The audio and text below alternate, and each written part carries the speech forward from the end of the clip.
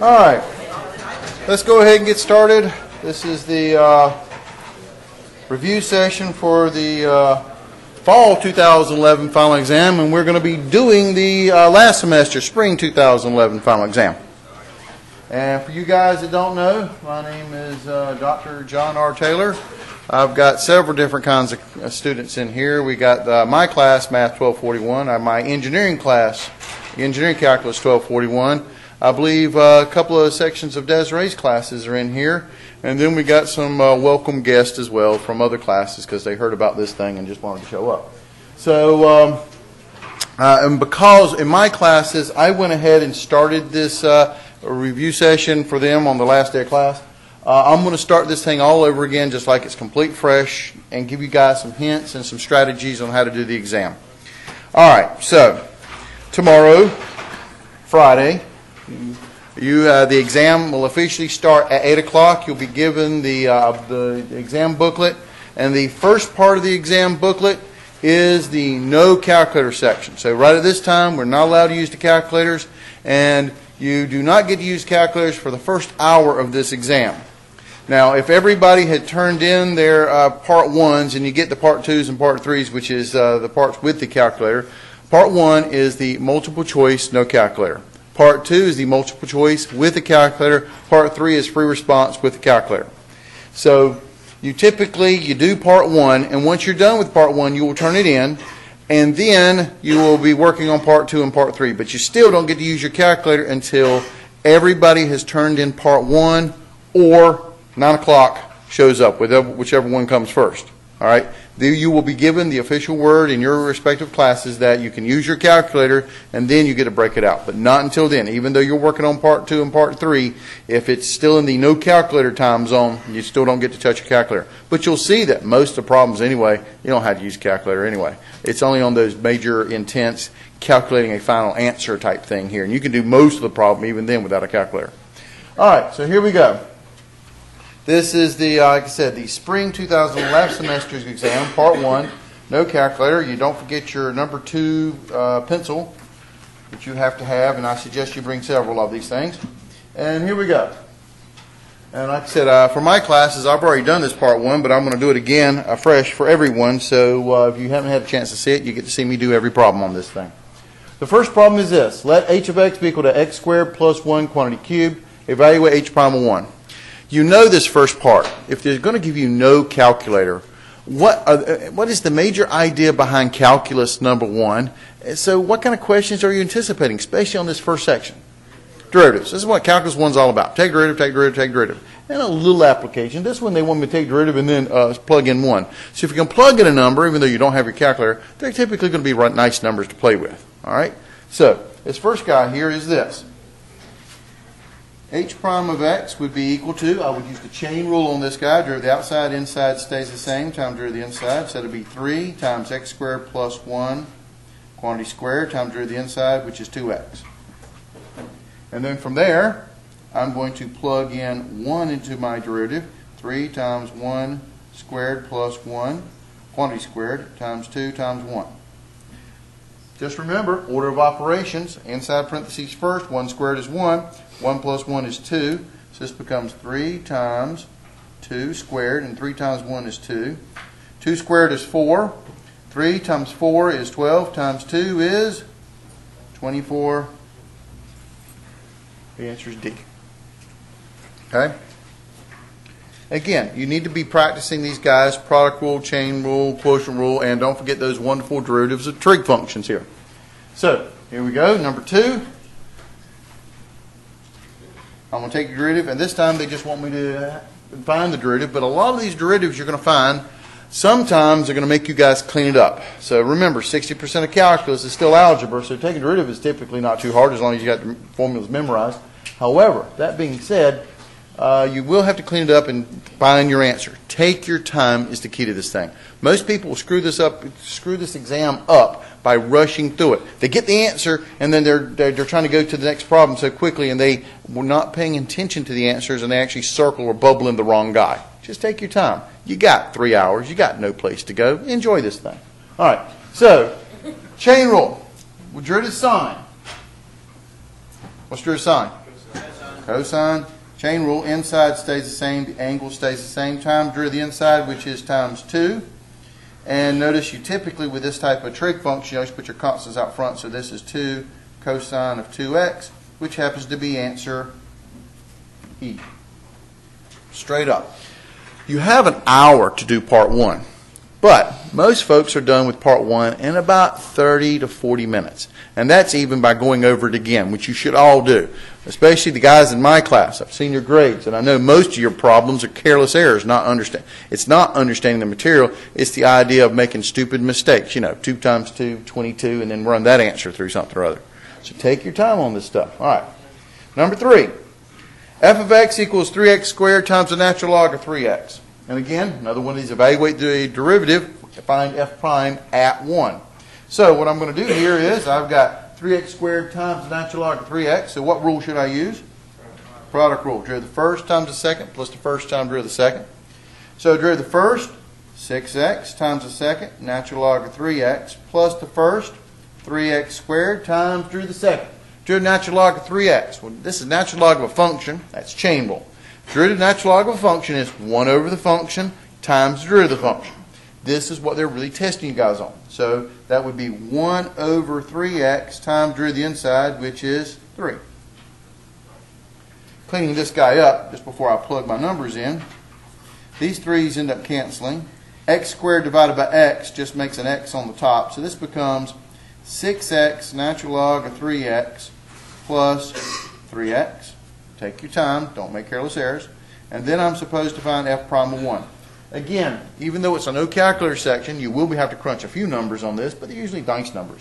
So this will be 6 times 1 times the natural log of 3 times 1 plus 3 times 1. I'm trying not to skip any steps, so when you go back and look at these recordings and stuff, you can go, oh, okay, this is what he did. So 6 times 1 is obviously 6. Natural log of 3 times 1 is 3 plus 3. And now I got to go figure out which answer this guy is. And of course, they're going to write it in a different order, but that's just life. It's a plus, so it doesn't matter. So the answer is C. Does that make sense? Take a look at this next guy. Let me blow it up a little bit. There we go. F of x equals x divided by x squared minus x plus 1. And it says what? What a surprise. Part 1, take a derivative. This is Calculus 1. Take a derivative of everybody. If you are not happy in this course until you take a derivative of somebody. Remember that on the final exam. So here's the deal. What rule will I use? Quotient rule. Derivative of the top times the bottom minus the top times derivative of the bottom all over the bottom squared. Derivative of the top, 1 times the bottom, x squared minus x plus 1, minus the top, x times derivative of the bottom, which is 2x minus 1, all over the bottom squared. Now you typically want to clean this guy up. So this is equal to x squared minus x plus 1 minus, I'm going to distribute the x here, minus 2x squared plus x. All over x squared minus x plus 1 squared. Cleaning this guy up, so I get my derivative to be equal to x squared minus 2x squared. That gives me negative x squared. Minus x plus x cancels, plus 1, divided by x squared minus x plus 1 quantity squared. Now I've got to figure out which one of these guys is my answer.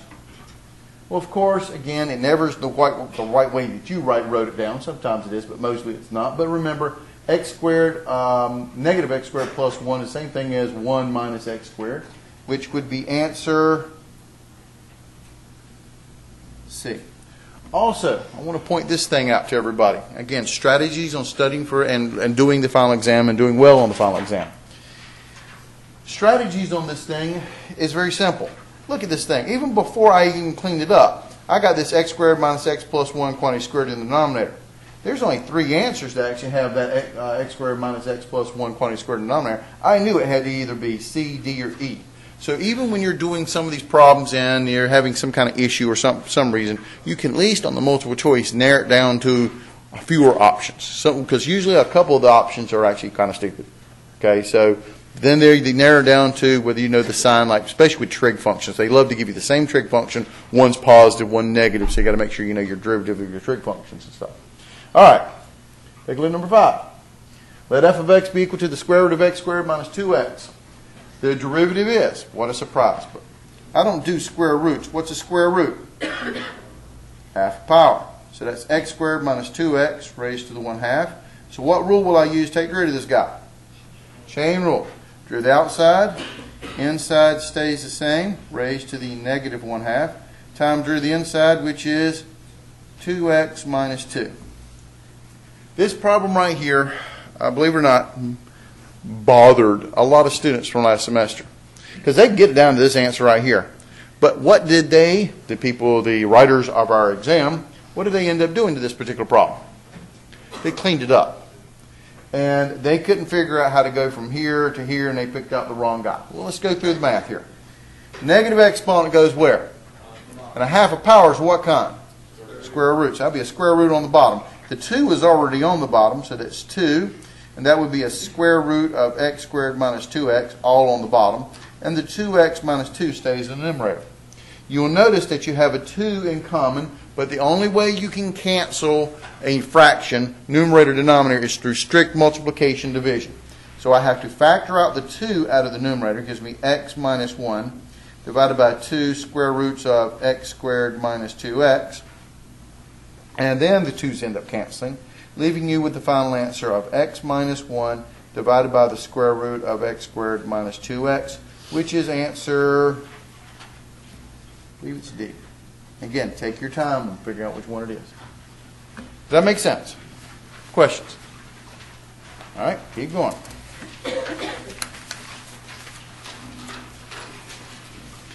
You know they're going to throw a little quote-unquote physics application, you guys, and here's one right here.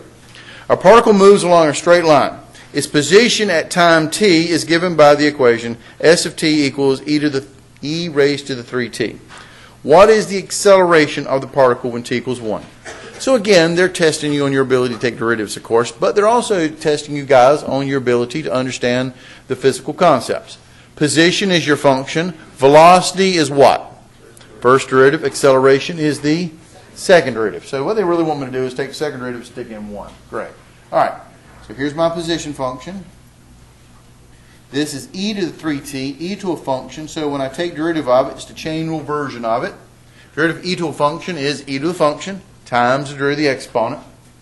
So this would be e to the 3t times the derivative of the exponent, which is 3. That would be the velocity if you were thinking about physics-wise. That would be the velocity equation. I'm going to clean it up a little bit. That's 3 e to the 3t. Now the acceleration, which is the second derivative, with 3 is a constant, leave it alone. The derivative of e to the 3t is e to the 3t times the derivative of the exponent 3, which gives me 9 e to the 3t. But that's not my answer. What do they want me to do with this thing? Plug in 1. They want the acceleration at 1, which is the second derivative evaluated at 1, which would be 9 e to the 3 times 1, which is pretty much 9e cubed. And that would be answer D again. Does that make sense? All right. Number 7. You and I both know that this problem is going to show up in your exam at least 2 or 3 times.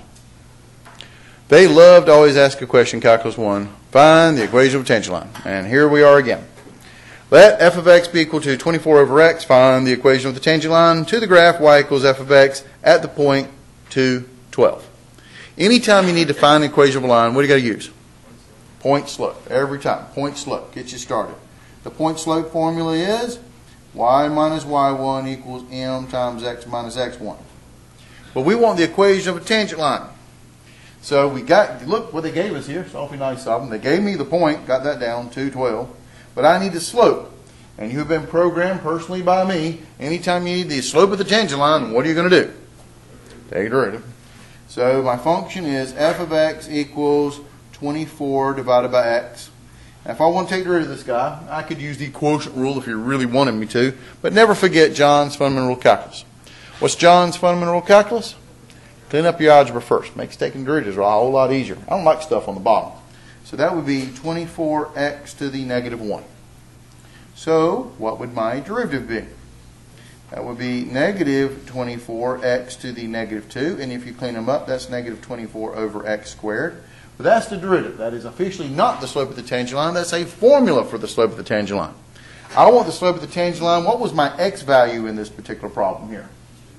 The x value is 2. So the slope of the tangent line would be f prime evaluated at 2, which would be negative 24 over 2 squared.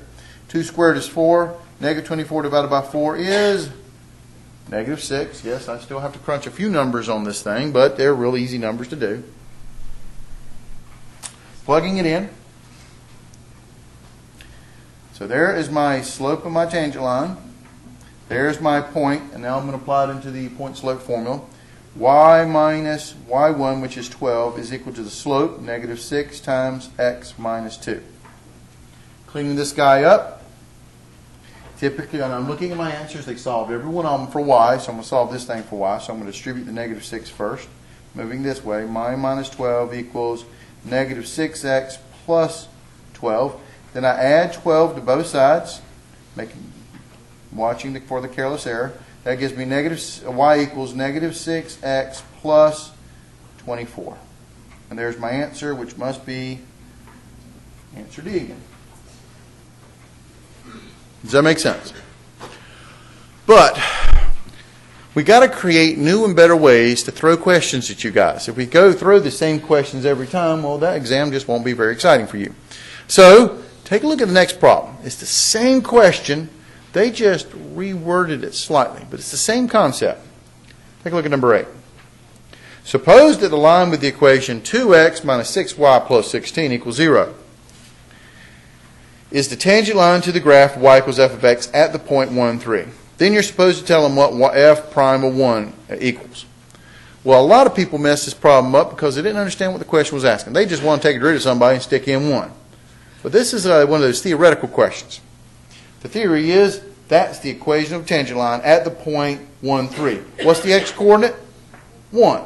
They want to know what the derivative at 1 is. Well, the derivative when you're talking about equation of tangent lines is the slope of the tangent line. So all I got to do this equation is figure out what the slope is. So I'm going to turn this thing into y equals mx plus b, the old slope-intercept form. And I can read what the slope is, which would be the derivative evaluated at 1. So I have here 2x minus 6y plus 16 equals 0. All right, I'm going to subtract 2x from both sides. I'm going to subtract 16 from both sides. Just trying to solve for y here. That gives me negative 6y equals negative 2x minus 16. I'm going to divide both sides by negative 6. And remember, what I do to one side, I do to the other. What I do to one term, I do to all terms in my equation. This cancels here, leaving me with y equals negative 2 divided by negative 6 is 1/3 x. Negative 16 divided by negative 6 would be a plus 8/3. But remember, the derivative evaluated at 1, since my point was 1, is the same as the slope of the tangent line. And what's the slope of this line? 1/3. The number in front of the x, 1/3. So the answer is C in this problem. But it's the same style question. They're just trying to turn it inside out, but basically still asking you about equations of tangent lines, the slopes of tangent lines being the derivative. Okay. Remember your chapter 1. They're going to throw a few algebra questions at you guys, and here's one. Let f of x be equal to 2x squared minus x plus 1 divided by x cubed plus x. Find all vertical and horizontal asymptotes. All right, so what you need to do to find a vertical asymptote is you look at your equation, and my equation again is f of x is equal to 2x squared minus x plus 1 divided by x cubed plus x. I could factor out an x out of this guy. That would give me x times x squared plus 1. I'll do that in a second. And 2x squared minus x plus 1, I could try to factor that. I always want to reduce these guys. So if they factor, maybe one of the terms cancels. You always want to reduce this thing if it cancels. But this guy doesn't factor, because there's no way to get a plus 1, and I got a 2x squared to get a negative x in the middle of this thing. So the thing doesn't factor, so I know this is in reduced form. So anytime you need to find the vertical asymptote, after you try to reduce it is you set the denominator. Set the deno equal to 0. What's my denominator? X cubed plus x. Set it equal to 0. I'm going to factor out the x out of it. That's going to give me an x squared plus 1 equals 0. I set each factor equal to 0, so one of my answers is x equals 0. I set the other factor, x squared plus 1 equals 0. This gives me x squared equals negative 1. I take the square root of both sides, but in real mathematics, looking for real numbers, what is the square root of negative 1? Doesn't exist. It's the I number, imaginary number I, but in our case, it D and E's, so I don't get a vertical asymptote on this part, but I do get one here. So the answer is x equals 0, which tells me the answer is now either C or D. So now I have to move on and get the horizontal asymptote. How do you get the horizontal asymptote? Well, you can either remember the old college algebra, high school algebra 2 way about the degree of the numerator versus degree of the denominator. It works like this. If the degree of the numerator is less than the degree of the denominator, y equals 0 is the horizontal asymptote.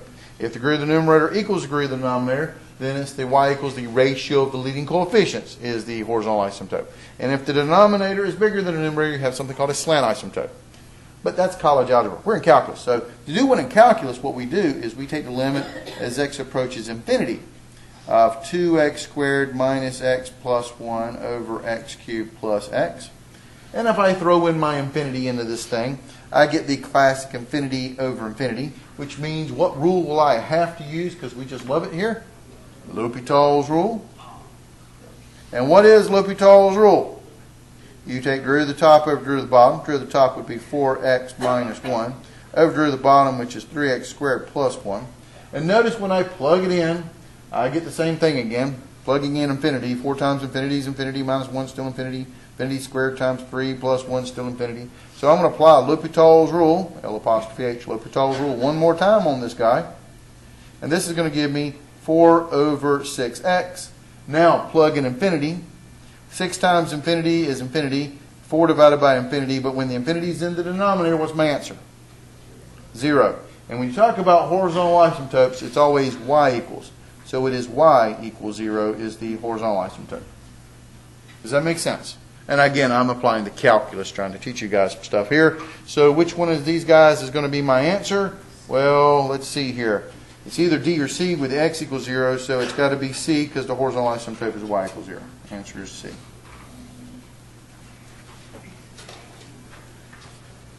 Does that make sense? All right, take a look at the next guy. But I've got to remind myself, notice one thing. Well, as I'm doing these problems, I am not using a calculator at all. So here's one that really messed up some students because they felt like they should have had their calculators, but you don't need it. Let me show you. Suppose the derivative of a function f is given by f prime, and I wrote on top of it. This is f prime of x is equal to x squared times x minus 1 times x minus 2 quantity cubed. All right? Which critical numbers give relative max or relative mins? I want to know which guys are going to be relative max, relative min. Well, what I'm going to do is what we call the first derivative test. For a relative max, to get a maximum, my derivative, I'm going to talk about increasing and decreasing. I got to go up and then come down to be a maximum. To be a minimum, I go down, negative derivative, and then I go back up again, positive. So I go from negative to positive as a minimum. I go from positive to negative as a maximum. So I got to figure out the intervals of increase and decrease. But before I do all that stuff, I got to find my critical points. My derivative was given by x squared times x minus 1 times x minus 2 cubed. We set that sucker equal to 0. This is how you find a critical point. Critical point is where the derivative is equal to 0 or the derivative doesn't exist at. Now I'm solving this guy. I set each factor equal to 0. X squared equals 0. X minus 1 equals 0. And x minus 2 cubed is equal to 0. Take the square root of both sides here. I get x equals 0 is one critical point. Add 1. X equals 1 is another critical point. And then I'm going to take the cube root of both sides here. This gives me x minus 2. Cube root of 0 is 0. Add 2. I get x equals 2. So pretty much 0, 1, 2. We're not very exciting in mathematics here in terms of my numbers. All right? So let's see now. What I'm going to do here to figure out which one is the max and min, I'm going to do what I call the first derivative test, I'm going to find my intervals of increase and decrease. I put my critical numbers on my number line, 0, 1, and 2. And I'm going to do test values. I'm going to plug test values into my derivative. But I remind you, my derivative was given. So I want to pick a number less than 0.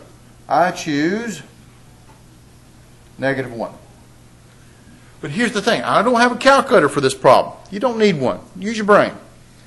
Plugging in -1. Don't care about the number. It's a negative number, right? -1. -1 squared. What do you get? You get +1. So that's just positive there. What is -1 minus 1? Well, that's -2, but that's negative. And -1 minus 3 is -3. And when I cube a negative, what do you get? What's a negative times a negative times a negative? Negative. So what is positive times negative times negative? Positive. If you take a positive, and multiply times a negative, and multiply that times a negative, you get positive. So in this particular interval, I'm increasing. It's positive there. Now I'm going to pick a number between 0 and 1. Clearly I'm going to choose 0.5, a half, and plug it in into my derivative. 0.5 squared. Well, 0.5 squared is positive. 0.5 minus 1 is -0.5. That's negative.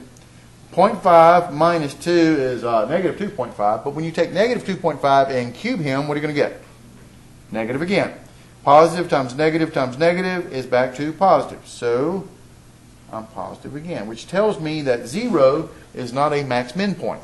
Does that make sense? It's a critical point, but it's not a max-min point because I'm increasing, and then I'm increasing some more. To be a max-min point, I have to change intervals of increase and decrease. I got to go up and then come back down, or go back down and come back up again. All right, so let's try another number. A test point between 1 and 2. Of course, I'm going to choose 1.5 and plug him in. 1.5 squared is positive. 1.5 minus 1 is positive. 1.5 minus 2 is -0.5. -0.5 cubed is negative. Positive times negative is negative. So everybody in this interval is negative. And pick one more point. I choose 3. 3 squared is positive. It's 9. 3 minus 1 is 2. That's positive. 3 minus 2 is 1. Cubed is positive. Positive times positive times positive is big positive. So I'm back to being positive again. So, in terms of understanding what's going on here, I am increasing. I'm increasing some more. I'm decreasing, and I'm increasing. That tells me 1 is going to be a max point because I go up and come back down. But since I'm going down and coming back up, it tells me 2 is a min point.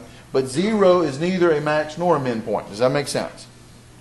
So, on this particular problem here, which ones are max min points? And that's what relative max or relative min. It is the answer D. X equals 1 and X equals 2 only. 0 is not going to be one of these guys.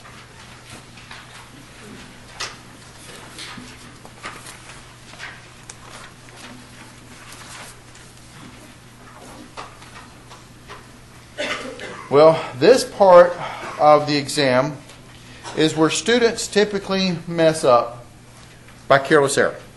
You have to remember your formulas. The question on this particular problem is this. It's asking you to find the general antiderivative of the function here. All right? Find the general antiderivative of the function f of x equals 2e raised to the x plus x squared minus 1. The reason why people mess this up is, okay, fine. 90% of this exam is going to be take derivative of somebody. That's just your Calculus 1. Welcome to that. But remember, Chapter 4.7, last thing we covered, we're setting you up for Calculus 2, dealing with the antiderivative or the integral. So, to find the antiderivative or the integral of this guy, I got to go back and know those new rules. There weren't many of them, but you have to have them memorized. What is the antiderivative of 2 times e to the x? Well, what is the antiderivative of e to the x? So 2 is a constant. Antiderivative of e to the x is e to the x. Plus, what is the antiderivative of x squared? We're not taking derivative, we're taking the antiderivative. That's the add 1 over add 1 called the power rule. What's the integral of x squared? What is it? X cubed over 3. Add 1 over add 1. Minus, what's the antiderivative of 1? It's not 0. That's the derivative. What's the antiderivative? X. And then anytime you're taking the integral, you always put plus c. So which one of these guys is my answer? It is 2 e to the x plus x cubed minus x plus c. I believe the answer here is C. Take your time on picking these answers out. Does that make sense? Number 12, another problem with this, but this one is knowing the logs and the trig functions here. I'm going to take the antiderivative of 3 over x plus 2 sine of x minus 3 cosine of x dx.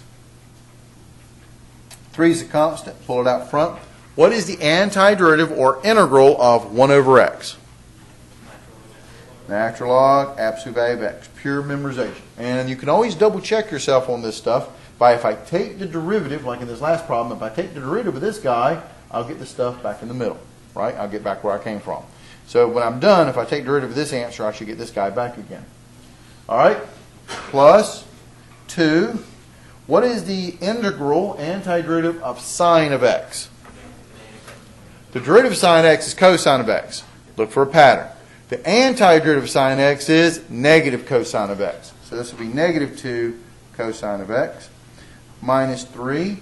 What is the antiderivative or integral of cosine of x? Sine of x. The derivative of cosine of x is negative sine of x. So the antiderivative of cosine of x is positive sine of x. And then put a big old plus c there. And so which one of these guys is my answer? I believe the answer is C again. It's not C? 2 cosine. Oh, I forgot the 3. Oh, thank you. How about this one? Sorry about that. Try the answer E. This is that careless error thing. When you're looking at these problems, sometimes they begin to look all alike after you do this exam so many times. The answer is E. I forgot I lost 3 there. This is a careless error thing. Be careful. Take your time on this stuff.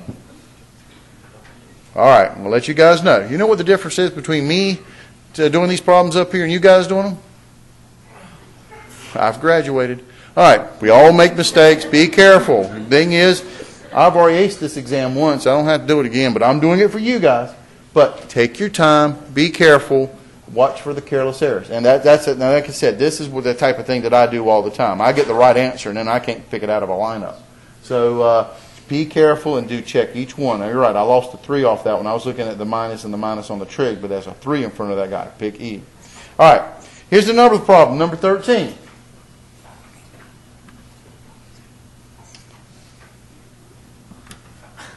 If the graph of f of x equals kx cubed minus 12x squared plus 5x plus 7 has an inflection point at x equals 2, what's the value of k? Well, again, this is a definitional thing. How do you find an inflection point? What do you do? When they say the word inflection point, what are you going to do? Second derivative, and you set that sucker equal to 0. So I need to take the second derivative of this guy. So the derivative of k is a constant, leave it alone, of x cubed is 3kx squared, minus derivative of 12x squared is 24x. Derivative of 5x is plus 5. That's the first derivative. The second derivative is derivative of x squared is 2. Bring it down. 2 times 3k is 6kx. Minus derivative of 24x is 24. There's my second derivative. But they said it has an inflection point at 2. So this is telling me f double prime at 2 has to be equal to 0. You take the second derivative, set it equal to 0, but it should be as equal to 2. So f double prime at 2 is equal to 6 times k times 2 minus 24. That's equal to 0. 2 times 6k is 12k, so I get 12k minus 24 equals 0. Add 24 to both sides. 12k equals a positive 24. Divided by 12, this gives me k is equal to 2. Again, look, Mom, no calculator. Answer is B, 2. Don't need a calculator for this stuff. Now, this next problem, they should not have had to tell you use L'Hopital's rule. You should have figured it out. What is the first rule of limit? First thing you should always do with a limit, anytime you're given a limit, what are you going to do? Plug in a number. If I plug in a number, take a limit as x approaches 0, 3 raised to the, e raised to the 3x minus 1 over x.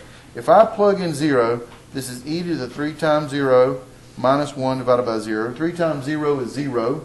E to the 0 is 1. 1 minus 1 is 0 over 0. What a surprise. 0 over 0. What are you going to do when you have a limit? You got 0 over 0, infinity over infinity. L'Hopital's rule. Which will be the limit as x approaches 0 of derivative at the top. Derivative e to the 3x again is e to the 3x times 3. Derivative minus 1 is 0. Divided by the derivative bottom, which is just 1. Now I replug in my number.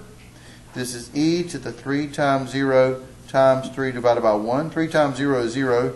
E to the 0 is 1 times 3 is 3 divided by 1. The answer is 3. Answer is D. Does that make sense? And the last one, number 15, setting you guys up for those related rate kind of problems. This is called implicit differentiation. Let x squared times y cubed minus x plus 2y equal 2. Find dy dx at the point 1, 1. Well, since I'm reviewing you guys for the final exam, let's just find dy dx first, and I'll give you guys some clues on hints on how to make this problem a little easier. But I'm going to do it the old-fashioned way. Let's find dy dx. Well, with implicit differentiation, I got y's intermixed with the x's. I can't separate them. So basically, you just jump in with both feet and start taking derivative. How do you take derivative of x squared times y cubed? That's a product. So I'm going to use the product rule.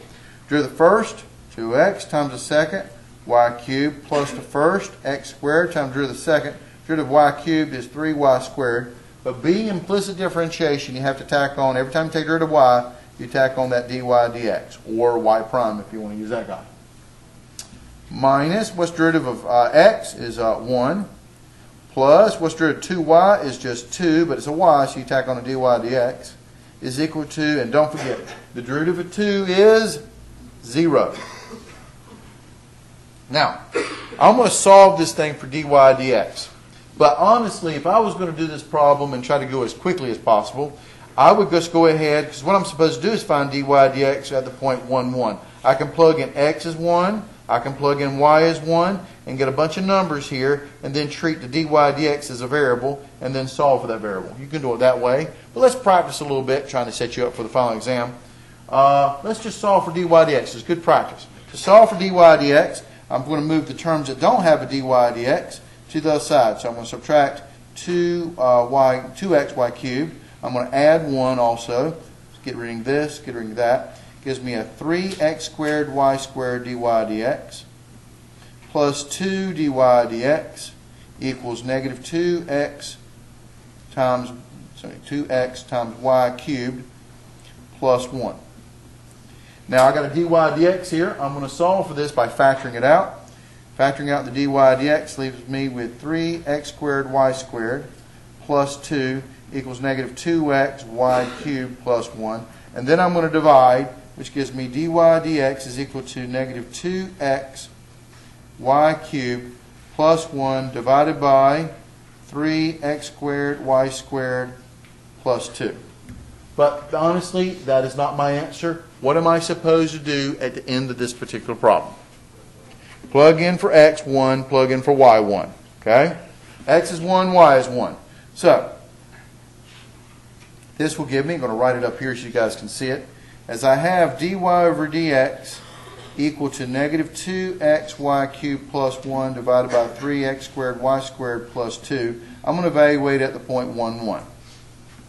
Evaluating at the point 1, 1 is going to give me negative 2 times 1 cubed plus 1 divided by 3 times 1 squared plus 2.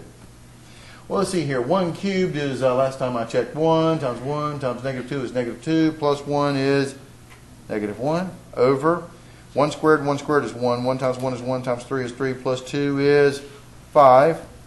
I get the answer negative 1/5, which is answer B. Does that make sense? Don't lose you guys anywhere. All right. So you'll notice this thing. How long did it take me to do part 1? A little more than 30 minutes, and I'm a little long-winded on this one because I'm trying to give you guys some strategies. But honestly, most folks finish up part 1 in about 30 minutes or so, 30, 35 minutes. But being that I'm your professor and I've seen your grades, I know that you are going to screw this thing up because you cannot add, you cannot multiply, you cannot divide. You are going to make a careless error. My suggestion is, before you turn this thing in to get your part 2s and part 3 type stuff here, just go back over it and look over it one more time and look for the careless errors. You know you made them, go find them. Okay? And once you're satisfied that you aced this part, turn it in and let's start part 2. Part 2. Now, you will see this. I've still got about 20 more minutes to go before I'm officially allowed to use my calculator. That doesn't mean just sit there and wait for the time to give your calculator before you can start this thing. You should go ahead and start part 2 and part 3, because I'm telling you right now, most of the test is still going to be done without a calculator. Taking the derivatives, taking the antiderivatives, finding the slope of the tangent line, finding the velocity or acceleration or something like that, or possibly even a word problem. Remember, word problems, we're going to hit you guys hard on 2 major concepts in terms of word problems. Those word problems are related rates and optimization. Make sure you study those things intensely, because you're going to see those guys on the final exam, because they're a major concept from Calc 1. All right, so here we go. And yet, I'm going to show you that even then, most of this stuff I'm going to use without a calculator. So here we go. Part 2. Multiple choice with a calculator, but still don't have my calculator yet. But do I need it on this first one? Well, let's take a look. Find the x-coordinates of the point on the curve y equals 4x cubed minus 15x squared minus 18x, where the tangent line is horizontal. This is a concept question. Horizontal tangent line. So if I got some kind of weird thing like this or like this, you notice that a horizontal tangent line is the spot where your function is max or mins. A horizontal tangent line means the derivative is what? 0. So basically, what are they asking me to do to this problem? Even though it's not saying find the critical numbers, they're asking me to find the critical numbers, just worded differently. This is what you're looking for when you go back over these old exams. How are they going to try to mess you up by asking you weird questions? Find the x-coordinates of the function where you have a horizontal tangent line. That means take derivative, set it equals 0, and solve. All right, so my derivative is going to be 12x squared minus 30x minus 18. Horizontal tangent line, because we know the derivative is the slope of the tangent line. There'd be a horizontal line that's a slope of 0. This is where the concept comes from. So I've got this nice quadratic, and I'm setting them equal to 0. Do I need a calculator for this? No. The only time I would probably use a calculator is if the quadratic didn't factor and I have to use the quadratic formula. But look at my answers. That's telling me the guy's going to factor. All right? So, how do I solve this thing? Well, first thing I'll notice that I can factor something out of this guy. What can I factor out? I can factor 6 out, leaving me with 2x squared minus 5x minus 18 divided by 6 is 3. Equal to 0. Now I'm going to factor. Let's see here. 2x times x. What times what is 3? And that when I subtract them, I get 5. Well, remember, I also have to multiply it times 2. So to get 5, I want to do the 2x times 3. And then I want to multiply that times 1. And the 2x in the middle term has to be a negative 5, so I want the bigger number to be negative. So I'll put a negative there. That'll give me a negative 6x plus a 1x. There's my 5x right there. And the last guy. And if you don't know, pull this guy out, you'll get the same thing again. Equal to 0. Now to solve this guy, I'm going to set both factors equal to 0. And I'm going to solve. As I have 2x plus 1 equals 0, subtract 1, I get 2x equals negative 1. Divided by 2, x is equal to negative 1/2. Over here, my other factor was x minus 3.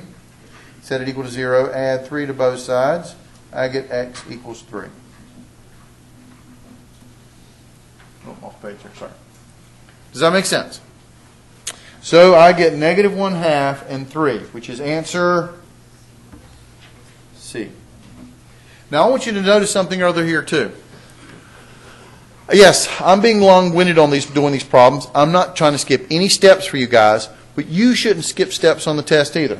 Now you're right, I can probably solve this in my head. 2x plus 1 equals 0, but I went way out of my way. I subtracted 1 from both sides. I divided by 2 on both sides. You know why? Careless errors. Because I'm telling you, some people in here are going to look at this thing and do it in their head and say the x equals 1/2.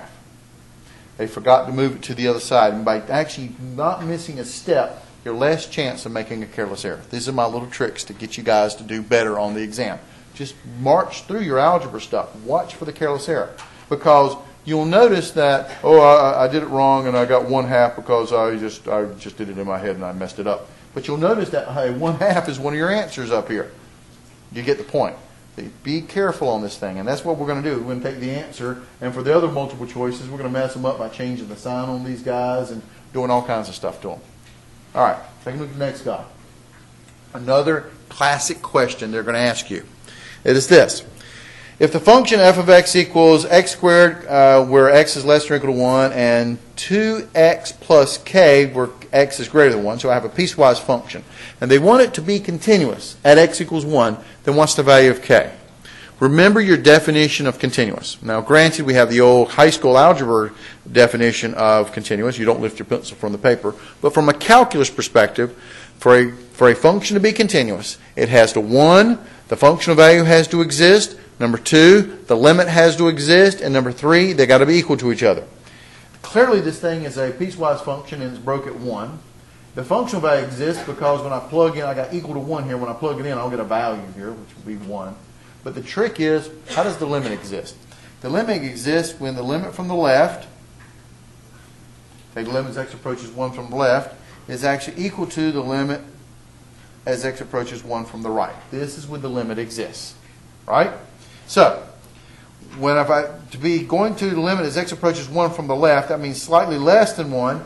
And which piece do I get to use on my piecewise function if I got x's that are less than 1? I use the x squared guy. That's got to be equal to the limit as x approaches 1 from the right, or positive side. That's slightly greater than 1. To be bigger than 1, that's going to be the limit of the function 2x plus k. First rule of limits is what? What do I do when I'm doing limits? Plug in a number.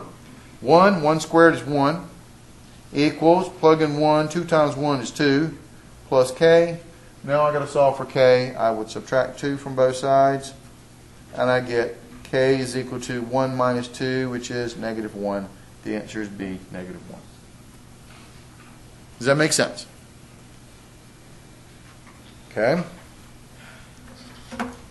Here we go again.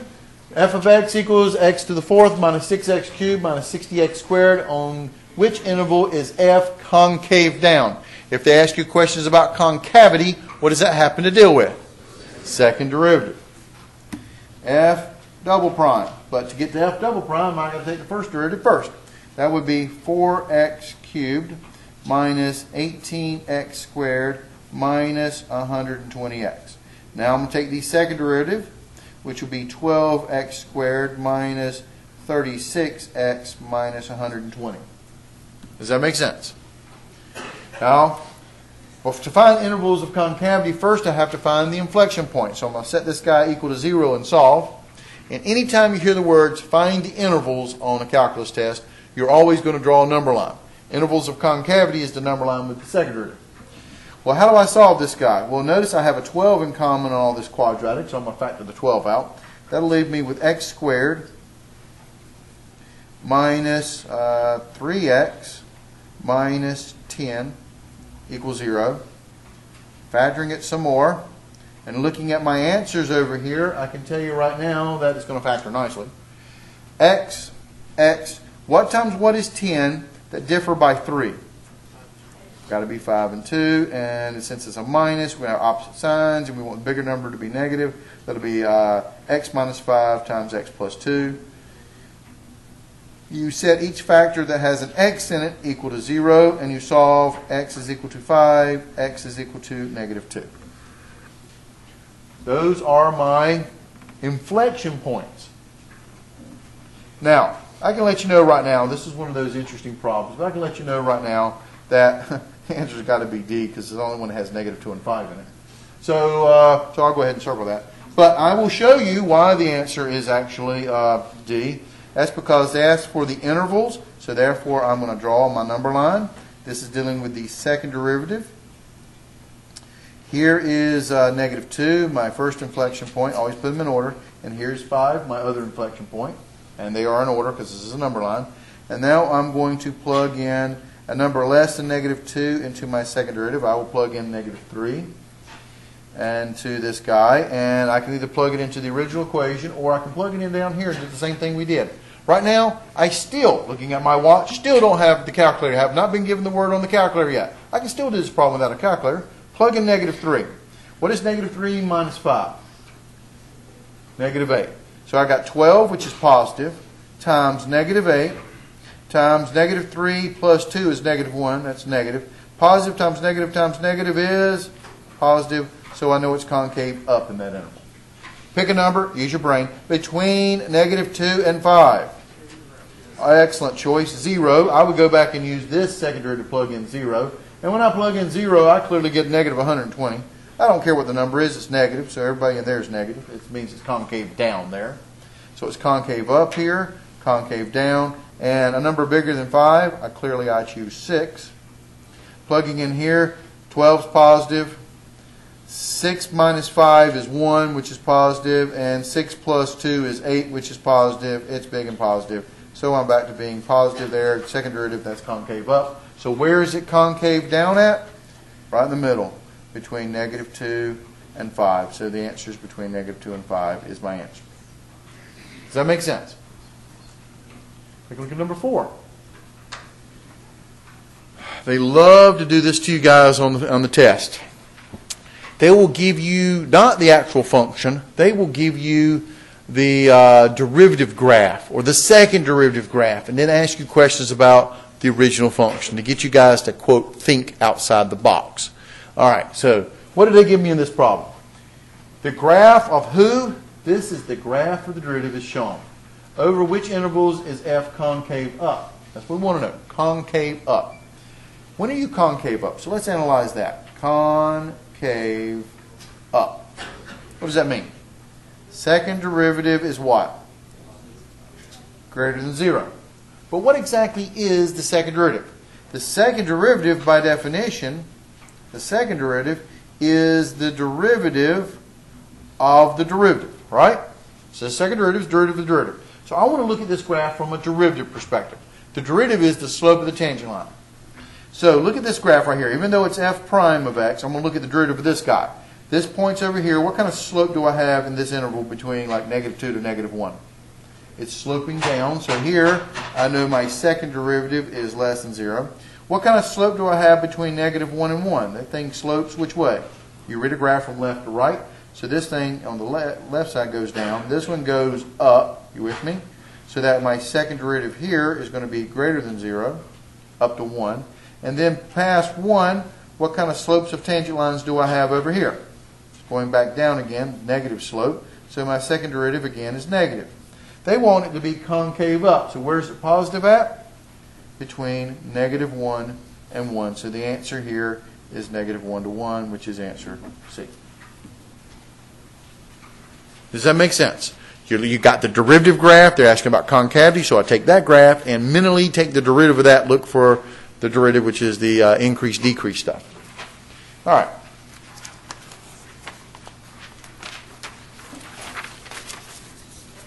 Number 5. The graph of y equals f of x is shown. Which of the following, and pay attention to this type of thing, is not true? All right, so I'm afraid with this type of question, you don't have a choice. This type of question doesn't mean go find the answer. You've got to look at all the answers and go yes, no, yes, no, yes, no. So this is one of those classic problems where I have to analyze the actual answers to the question. Does the limit as x approaches 1 from the plus side, that's right, of f of x equal 1? Well, let's see here. From the right, if I go into the right, the functional value is 1, so that checks. This will be true. We're not trying to go out that's not true, so we're looking for the false guy. Okay?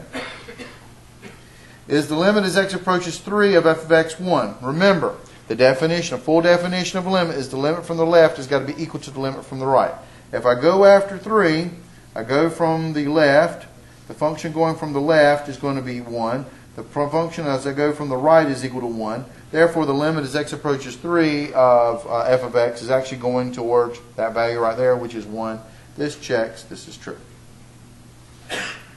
is f of 3 equal to 2? This is the dot. When x is 3, where's the dot at?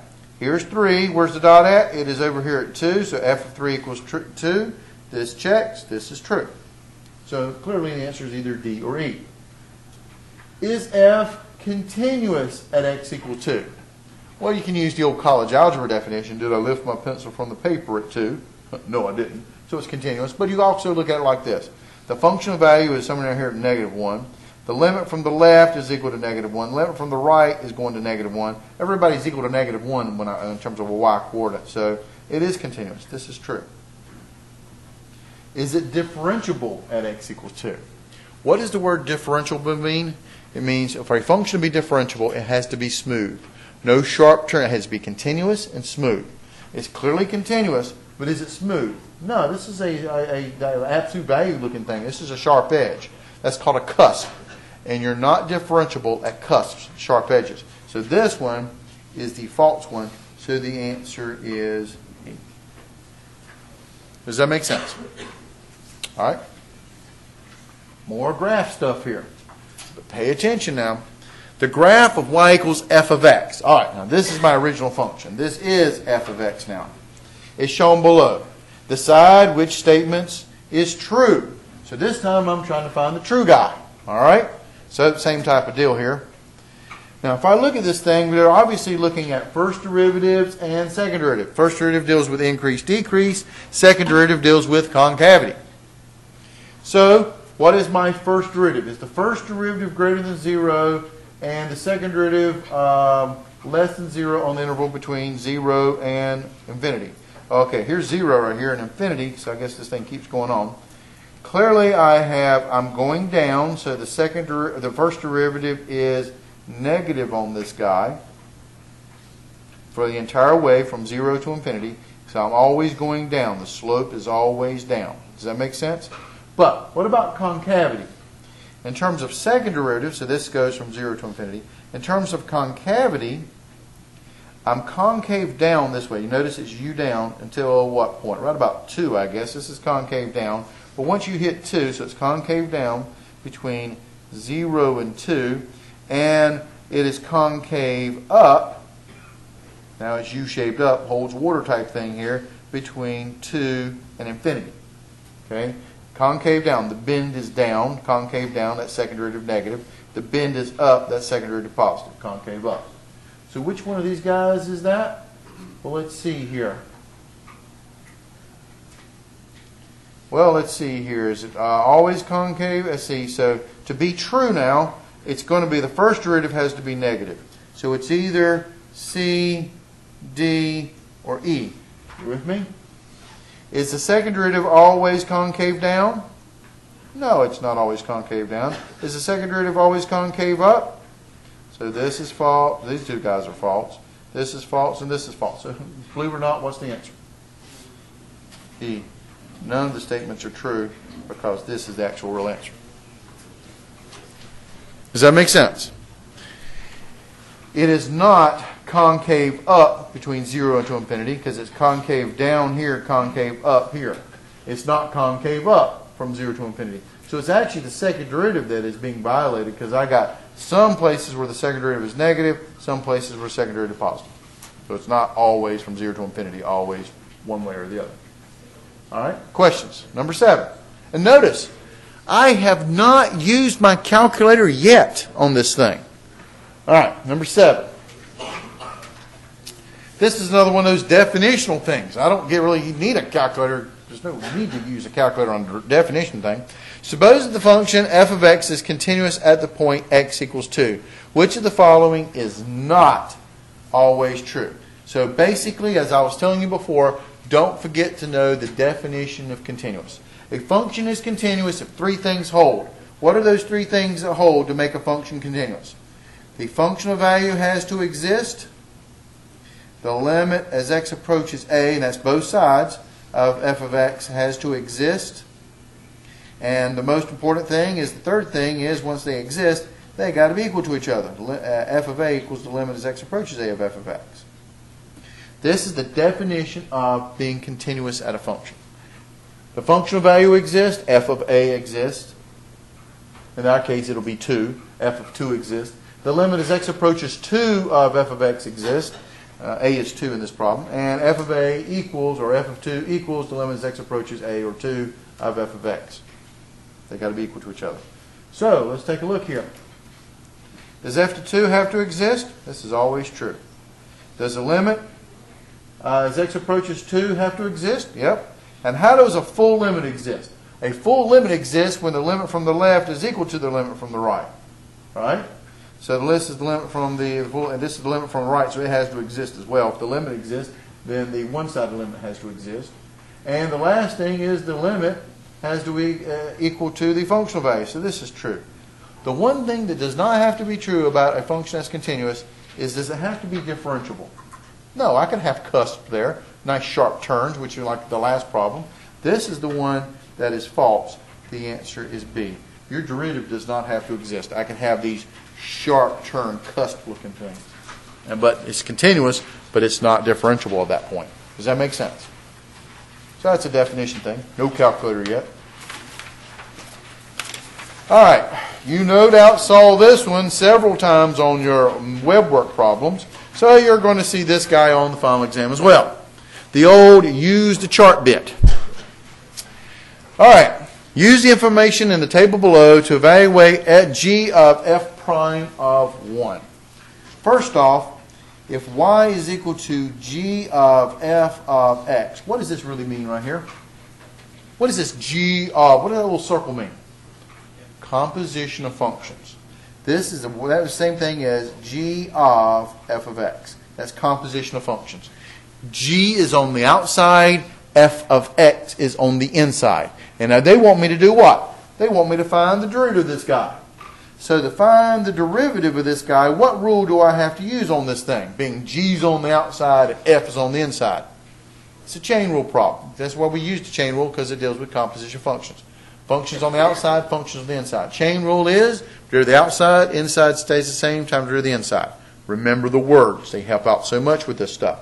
Derivative of the outside, that will be g prime the inside, f of x stays the same, times the derivative of the inside. The inside is f of x, so the derivative of that would be f prime of x.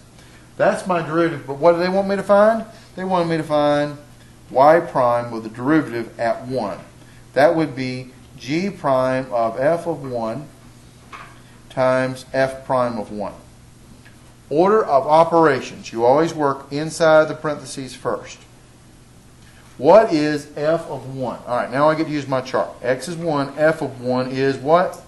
2 times f prime of 1. What is g prime of 2? Well, here's g prime. When x is 2, I get 4 using my chart. What's f prime of 1? When x is 1, f prime is negative 3. You with me? Lost you guys anywhere? And 4 times negative 3, last time I checked, is... Don't need a calculator for that either. Negative 12. Answer's A. Does that make sense? Don't lose you guys anywhere. All right. Keep going. Oh, here's another one. This is why you go over old final exams. Because we've covered so much material. Of course, you have it all memorized. But sometimes it's nice to go over it to remind yourself of what you're supposed to have memorized. Here's one. The linearization approximation L of x of the function f of x equals the square root of 9 plus 18x at the point x equals 0. Well, you have to know what the linearization equation is. And if you get in trouble, remember this. Linearization is the same thing as the equation of a tangent line. Same thing. But we had a special form called linearization formula. So if you have that memorized, great. But if you ever get lost and they say the word linearization, find the equation of a tangent line. It's going to be the same answer. But my linearization formula, since they want linearization L of x thing here, I'll let you know what it is. L of x is equal to f of a plus f prime of a times x minus a. It was a formula which, if you look at it, is the point slope formula that you solve for y in. But they just made it fancy for you guys. Okay? What is a in this problem? A, which is the value, is going to be 0. So I need two things. I need to know what the functional value is, f of a. So f of a would be f of 0. That's easy to do. this would be the square root of, I'll slide this over, you guys see it. See what I'm doing here. This would be 9 plus 18 times 0. 18 times 0 is 0. So this is the square root of 9, which is 3. Usually the A is going to be a good point. So f of 0 equals 3. I do need to know what f prime is. So come over here, f prime of x. Well, f of x, I got to clean them up first, is 9 plus 18x to the 1/2 power. So I'm going to use the chain rule. 1/2, 9 plus 18x for a chain rule, draw the outside, raised to negative 1/2, times draw the inside, which is 18. Cleaning this guy up, f prime of x would be equal to 2 goes into 18 9 times, divided by negative exponent, put you on the bottom. That's the square root of 9 plus 18x. That's great, but what do I want to know? I want to know what f prime of a is, which is going to be f prime of 0. Plugging 0 into this thing, I'm going to get 9 divided by 18 times 0 is 0 plus 9 is 9, so that's the square root of 9. That is 9 over 3. Square root of 9 is 3. And what is 9 divided by 3? 3. So, plugging it into my linearization equation, L of x is equal to f of a, which was 3, plus f prime of a, which is 3, times x minus a, and a was 0 in this problem. Does that make sense? So, clean it up. Well, x minus 0, that's hard. So what do I get? I get L of x is equal to 3 plus 3x. There's my answer, which is answer A. Did that make sense? Questions? Linearization. But if you take this problem and say, instead of the word linearization, and we use the word, here's a function, you got the x equals a, find the equation of the tangent line, you've got to have a point slope. The x is 0, I can get the y coordinate, I plug it into the original equation, which would end up giving me 3, so there's my point, 0, 3. And then use the point slope formula, and there's my derivative, which is my slope of my tangent line. And you plug it in to the point slope formula and solve for y, you'll get the exact same answer. Y equals 3 plus 3x. Same thing. All right. Number 10. You are supposed to do this. Take the limit as x approaches 0 from the left side of x divided by the absolute value of x. All right. First rule of limits, plug in a number. Problem is, when I plug in a number, I get 0 over 0. So I should use L'Hopital's rule. Only problem with using L'Hopital's rule on this problem is, do you guys know what the derivative of the absolute value of x is?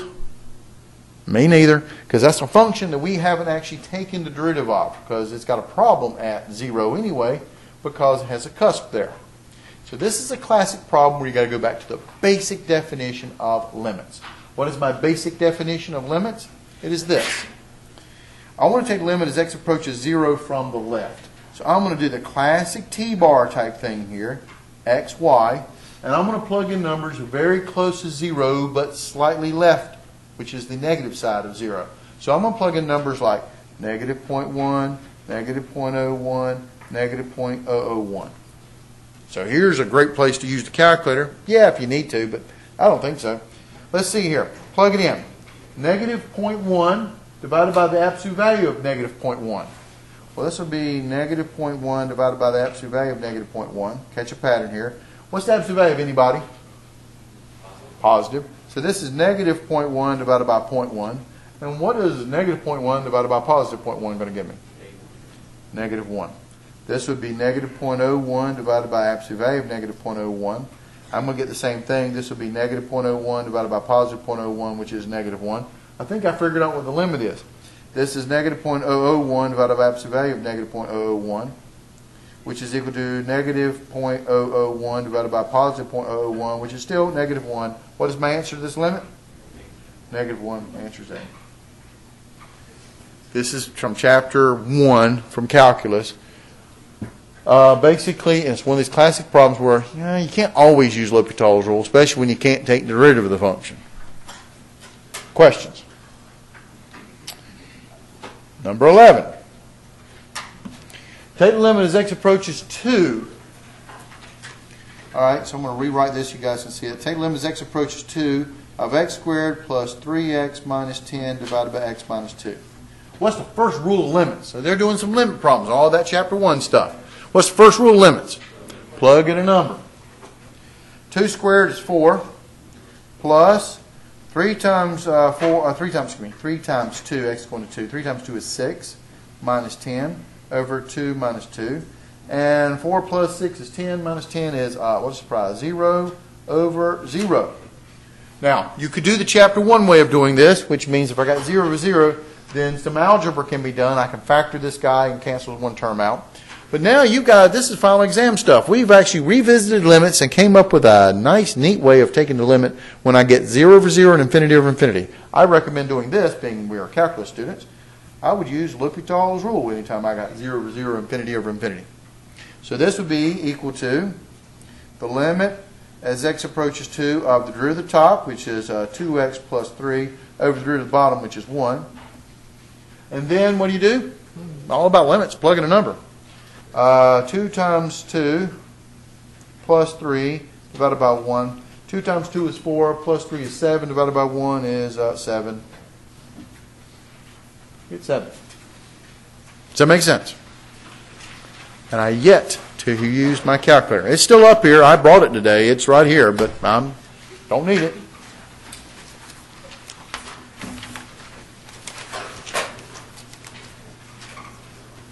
All right. So now we're getting more than halfway through this exam here. Way more than halfway through it. So now the problems are going to get more, I wouldn't say difficult, but more theoretical in nature. Here's one right here. Evaluate the limit as h approaches 0 of 2 plus h quantity squared minus 2 plus h minus 2 all over h. Okay? So this one, all right, how do I evaluate this thing? Well, they didn't quite give me the function type thing here. So here's what I'm going to have to do. I'm going to clean this guy up, and I'm going to do classic limit stuff. Take the limit as h approaches 0. How do I clean up 2 plus h quantity squared? What am I going to do? Not factor it out. The other word. I'm going to fold it out. Okay? This would give me, folding this out, 2 times 2 is 4. 2 times h is 2h, plus another 2 times h is another 2h. That gives me 4h. And h times h is h squared. Minus 2 minus h minus 2 all over h. I distributed also, I folded out and distributed my negative, clean this guy up. This is one way. If you remember, this used to be known as like the, when we started doing these kind of problems with the take the limit as h goes to 0 stuff, this is your definition of derivative. I remind you, the definition of derivative is f prime of x is equal to limit as h goes to 0 of f of x plus h minus f of x all over h stuff. This is one way of us working those skills from the beginning of chapter 2 of making you guys do the old derivative the hard way stuff. Because they didn't even give you the function, they just gave it to you as a limit. Clean this guy up, let's see what we got here. 4 minus 2 cancels. And that's going to leave me with the limit as h approaches 0 of 4h minus h. What's 4h minus h? 3h plus h squared over h. And I want to remind you, anytime you got 0 over 0, I mean, granted, I could use L'Hopital's rule on this thing, but the goal is to actually show you how to get the answer here. I'm just practicing my limit laws. Anytime I got this with the divide by h, the goal is to cancel out the h. I got an h in every term, but you can only cancel fractions through strict multiplication division. So I can factor out the h, and that would give me 3 plus h over h. H is canceled here. This gives me the limit as h approaches 0 of 3 plus h. And what's the major rule about limits? Once you cancel the h's out, all you got to do is limits, plug in a number. Plug in 0. 3 plus 0 is 3. So what is my answer in this problem? 3. I could also have used, at this point right here, I could have also, once I cleaned this guy up, I could have used L'Hopital's rule. The autofocus thing working here.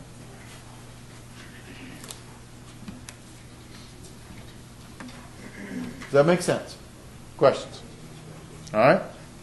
Number 13. Let f of x be equal to 2x cubed plus x squared minus 4x. Find the minimum value on the interval between 0 and 2. And they gave you a little hint here, but you should know, especially if you're my students, but I know Desiree emphasizes this as well, the concept of this. When they ask you for the value of a function, what are you going to give them? The y-coordinate. Occurs at, what are you going to give them? X-coordinate. The value is the y-coordinate. Occurs at is the x-coordinate. It's kind of a word problem thing on finding out max mins. Value is the y-coordinate. But they gave you a hint here. Please give the y back. Okay, so all right. So how do you maximize and minimize anything? What are you going to do? Take derivative, set equals 0, and solve. Find those critical points. So here's my derivative, which is 6x squared plus 2x minus 4. Set them equal to 0 and solve. Take a look at these answers. All right, this is not going to be very nice because it's a quadratic equal to 0, and I'm getting some kind of fraction thing here. So I'm expecting to be able to fraction. This is going to behave some kind of fraction, but it should, because these are relatively nice numbers here, this thing should factor. Well, first off, what can you do to this thing? I'm setting it equal to 0. What do you have in common? You can factor out a 2. This leaves you with 3x squared plus x minus 2 equal to 0. Now, does this thing factor? Let's see here. 3x times what and x. And 2's got to be 2 and 1, but I want a middle term of 1. So I want to make sure that I get a 3 times a 1. That'll give me the 3. And then the 2 times a 1, 3x times 1 gives me a 3x. 2 times an x gives me a 1x. And I want a difference to be plus 1, so it's a difference. I want the bigger number to be positive, so it's plus minus. Do your classic factoring. And if you're not sure, fold it back out just to double check, make sure you got the right guy. Now, I'm going to set each factor. 3x minus 2 equals 0, and x plus 1 equals 0. Solving for x, add 2 to both sides. I get 3x equals 2. I divide by 3. I get x equals 2/3.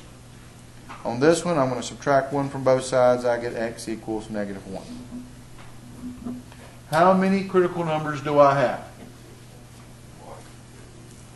Actually, I have 1. Why? Pay attention to the interval.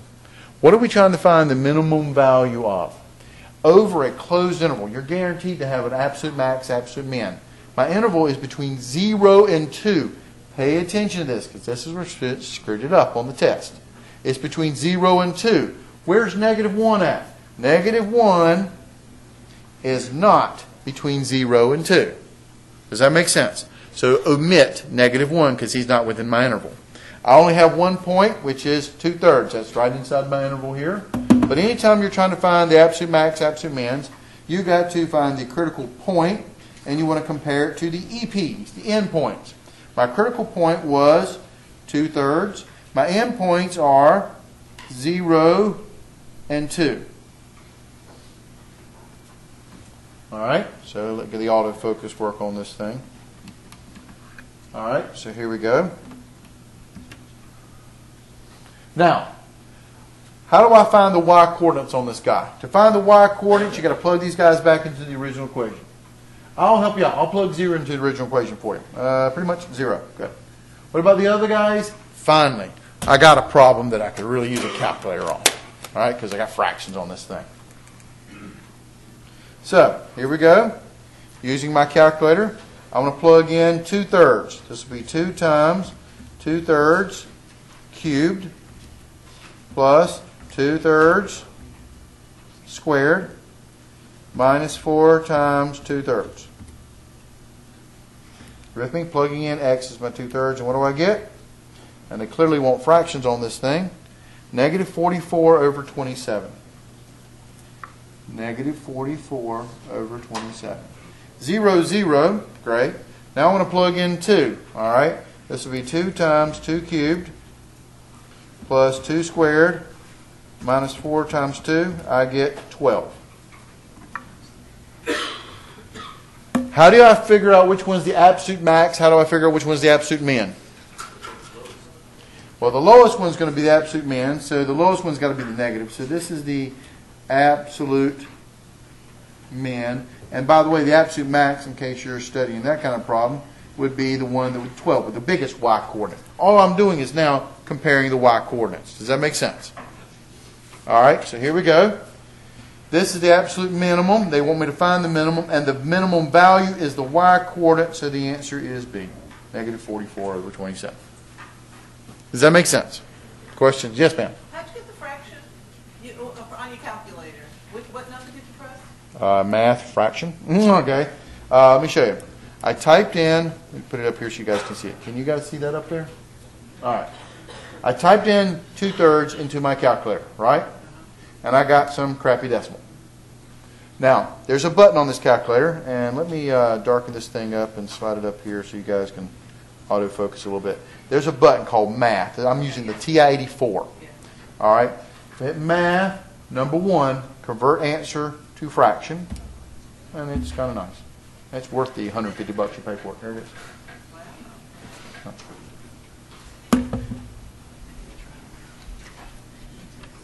All right, here we go. Another formula you have to have memorized. Number 14. Suppose Newton's method uses you want to use Newton's method to solve the equation x cubed plus 2x minus 1 equals 0. If the initial guess is 1, the next approximation would be, what would be my next iteration, x2. What is Newton's method? Newton's method, xn plus 1 equals xn minus what? F of xn divided by f prime of xn. A formula you have to have memorized for this exam. Okay? Now on this problem, remember, to use Newton's method, you look for zeros, roots, x-intercepts. It's where the function is equal to 0. Hence, what is my function in this particular problem? My function is going to be what? X cubed plus 2x minus 1. If they happen to give you an equation where you got something equal to something else, you got to pull everything to one side and set it equal to 0 to be able to get your function. Does that make sense? All right, so there's my function, and here comes my derivative, which is 3x squared plus 2. They want me to find the second iteration, x2. This would be equal to the first iteration, x1, and n is 1 basically. N is 1, so 1 plus 1 is 2. N is 1, that would be x1 minus f of x1 over f prime of x1. But x1 is what in this problem? 1. So this is 1 minus the functional value at 1 divided by the derivative at 1. So this is 1 minus, now I can use my calculator, and I showed you guys how to plug numbers into the calculator. But this one, since I'm only doing one iteration, I don't have to really hurt myself on beating to death the calculator. 1 cubed is 1, 2 times 1 is 2, 1 plus 2 is 3, minus 1 is 2.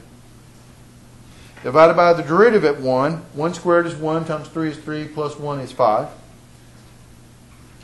And either I can do this on the calculator or do it in my head. What is 1 minus 2/5? 3/5. And what is 3/5 in terms of a decimal? 0.6. But some people just get real worried when I start doing stuff like that in my head. So let me show you. 1 minus 2/5. 0.6. Okay, cool. All right. So the answer is 6. Does that make sense? But notice, I could use some fancy methods on doing this problem, but I really didn't need it. The most important thing was, did you have Newton's method memorized? And students screw this problem up by doing one of two things. They'll get the formula wrong by either making the minus a plus. That's a classic mistake. It's a minus. And the other one is, what is the guy in the numerator on the fraction part? The function. The derivative is in the denominator. Don't reverse them. You'll shoot off to a never land and never get the right answer if you get them reversed. All right. Hey, great, a word problem, because you know you're going to get hit with the word problems. We haven't done the free response part yet, but here we go. Oh, the spherical snowball thing is melting in such a way that its radius r is decreasing at a rate of 3 centimeters per hour. How fast is the volume decreasing when r equals 2 centimeters? And wow, they were really nice to me. They gave me the volume formula for a sphere. Volume equals 4/3 pi r cubed. Something you actually should know, but there it is. All right. What kind of problem is this guy? Pay attention to units. We're talking about, okay, spherical snowball melting wave R is decreasing at a rate of 3 centimeters per hour. It's decreasing, so officially, if I'm going to do this problem right, it's negative, right? And who is this? This is the radius is decreasing. Look at those units, centimeters per hour. So who is this guy, being it's the radius decreasing? dr over dt, and this is a related rate problem. When you got units like centimeters per hour, meters per second, feet per second, miles per hour, that per thing, that's going to be a related rate, and these are derivative guys. That per means derivative. All right? How fast is the volume decreasing?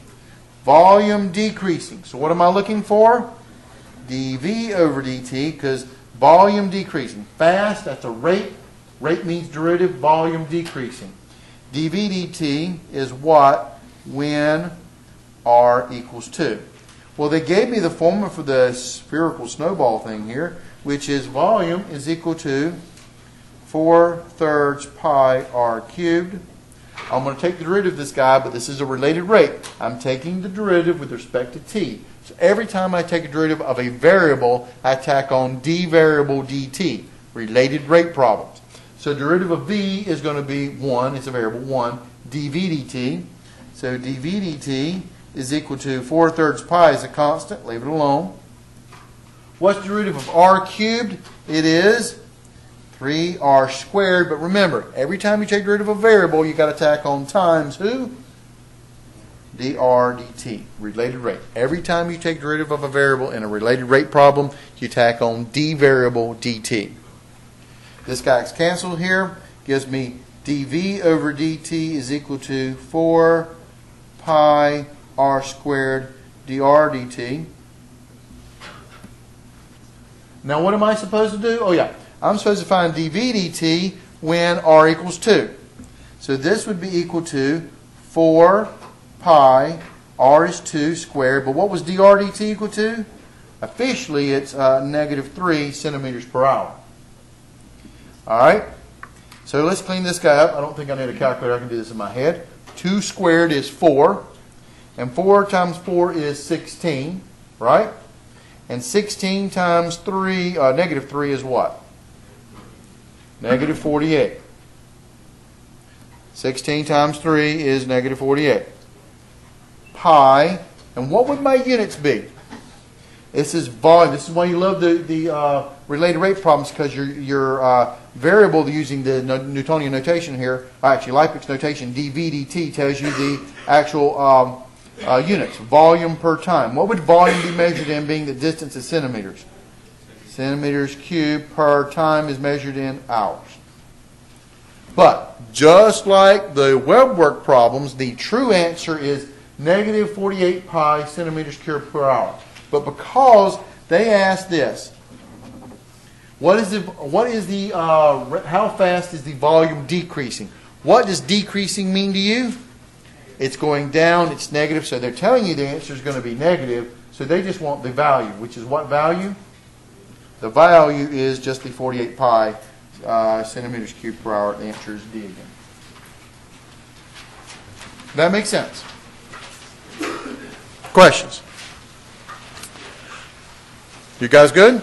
Question for you. How bad has this exam been so far? What was the class average of 64 on this exam then? Class average on this exam was a 64. Out of all 2,000 students that took the this calculus exam last semester, the class average was a 64. Why? Drugs. I have no idea. I thought this was such an easy exam, but still, I think the one mistake was careless errors. Honestly, I think a lot of people take your time. We still got lots of time. I've still not even dented my 3 hours into this thing here, and now I'm on to the free response. Now, the free response, of course, show all your work. And as I mentioned to you guys before, you know something about the problem. Write it down. Never leave anything blank on the final exam. You know something. For free response, where you know something, always write it down, number one. Number two, you understand that we have a committee that ends up grading the free response part of this exam. It's all the math professors that teach Calc 1 all get together, and we sit in a big room and we grade all 2,000 free responses. And what we do is we break them up. There's like 5 or 6 questions on the free response, and each professor gets one question. And sometimes we team up, but typically each professor gets one question. And I grade one question 2,000 times. All right? Now, so we can go rather quickly on this. The key to it is consistency. So again, this is all about competition. Everybody's getting the exact same style grade on this one and see how well you guys do versus your neighbors. Now, you guys are, for the most part, are my students and Desiree's students. We have pride in our students. You came to us and wanted to teach us stuff. This is big competition, not just between students, but also between professors. And since you're my students, by God, you will do well on this exam, or you will fail my class. Okay. So, the point is this, though. Do the best you possibly can. Never leave anything blank. The other thing is also, when doing these kind of problems, they're going to try to help you out with these multiple step things. So don't let this stuff throw you off. The other thing is this. Yes, we enjoy the rude comments that some of the students write on this thing about they don't know how to do this problem. So they'll write something rude about not having to. They don't actually write math down. They write bad words instead. Okay, fine. My students don't do this. My students are the best. Desiree's students are the best. We don't do this. We'll let one of the other professor's students do this, and we'll make fun of them and call them idiots and stuff in the committee. Yes, we do that. But don't do this. You know something. This is a math exam. Write mathematics on this thing. All right, let's take a look at this first guy. They're going to try to help you out with the steps. Look at what they're doing on this problem. It says this. In this problem, we will find the x and y coordinates of the point of the line where y equals 3x plus 1 is closest to the origin. Let's analyze that word right there. Closest. What does that mean? Distance will be minimized. This is a distance problem. It is a related rate. It is an optimization problem. We're going to minimize distance. It's an optimization problem. We're looking for the minimum. We're going to take derivative of somebody, set him equal to 0, and solve. Who are we going to take derivative of? Who's the objective here? The distance. So we need the distance formula.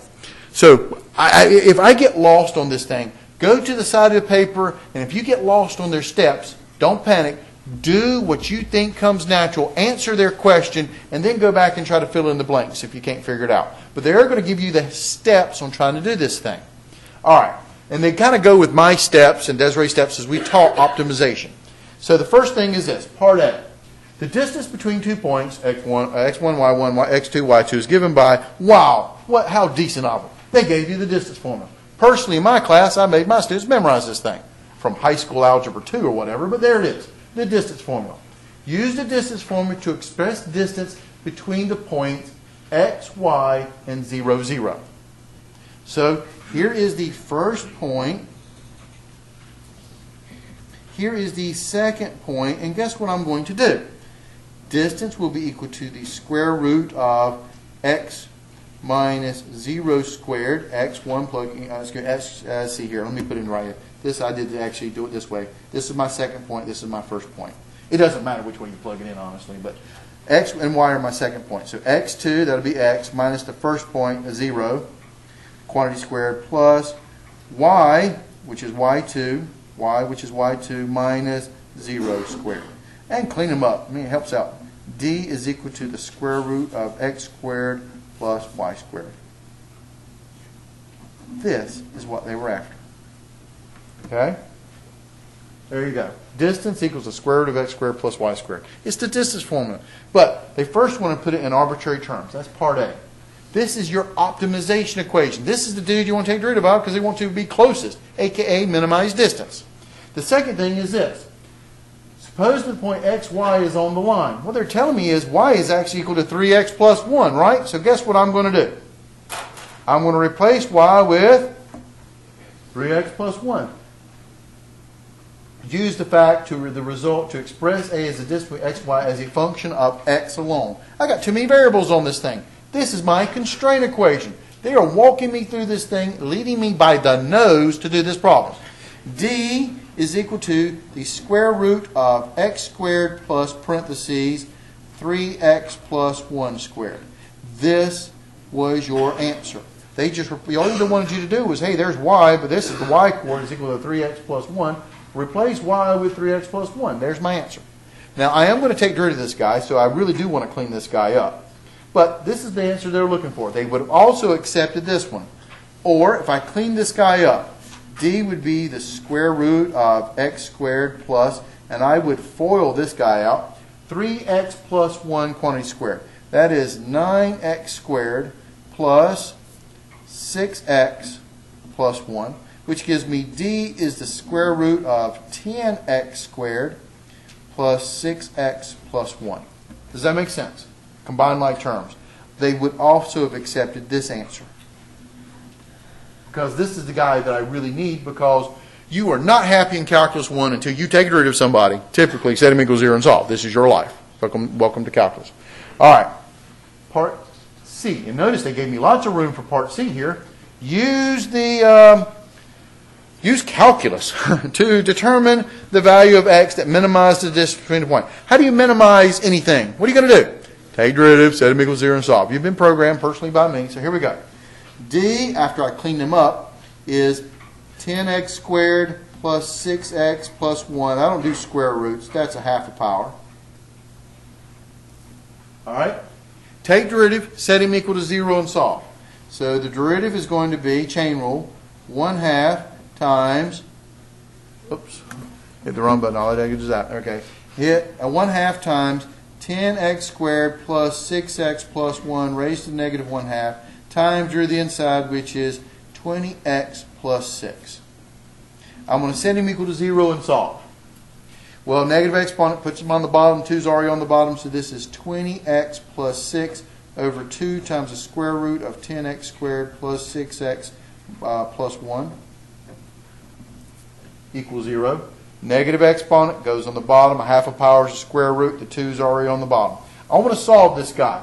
How do you solve when you have a fraction equal to 0? You want to multiply both sides by the common only denominator. You're going to get rid of fractions. So I'm going to multiply both sides by the square root of, 2 times the square root of 10x squared plus 6x plus 1. 2 times the square root of 10x squared plus 6x plus 1. This will cancel.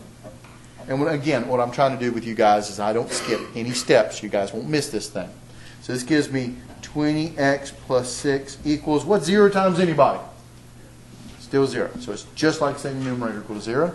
Solving for x, subtract 6. I get 20x equals negative 6. Divide by 20. This gives me x is equal to negative 6 over 20. Always reduce fractions. What is negative 6 divided by 20? It's going to be negative 3 over 10. So the answer is x equals negative 3 over 10. But for those people who love their calculator, what is that also known as? Negative 0.3. We would have taken just about anything there. All right. So there you go. And I'm showing my work. I'm following this. And I've determined the x value. I took my derivative, set equals 0, and I solved for x. And then, you remember my steps of optimization? What do we always do? The last step of any kind of optimization problem. Go back and answer the question. What's the question here? The question is this. Slide it up here. If the point xy is on the line, then what is the y value of the coordinate? So, what am I going to do? I got y equals 3x plus 1, and I notice that x happens to be negative 3/10 or 0.3 if you, negative 0.3 if you want to use that. What am I going to do? Plug it in. Y equals 3 times negative 3/10 plus 1. That's going to give you negative 9/10 plus 1. What is negative 9/10 plus 1? 1/10. So the answer is y equals 1/10 or 0.1 for those people who love decimals. We would have taken either one. Does that make sense? On this problem, the majority of the students that screwed this thing up, screwed it up through frustration. They didn't like the problem being laid out to part A, do this, part B, do this, so you can get the answer. They were trying to help you out, and the students who messed up this problem pretty much left it blank off of frustration.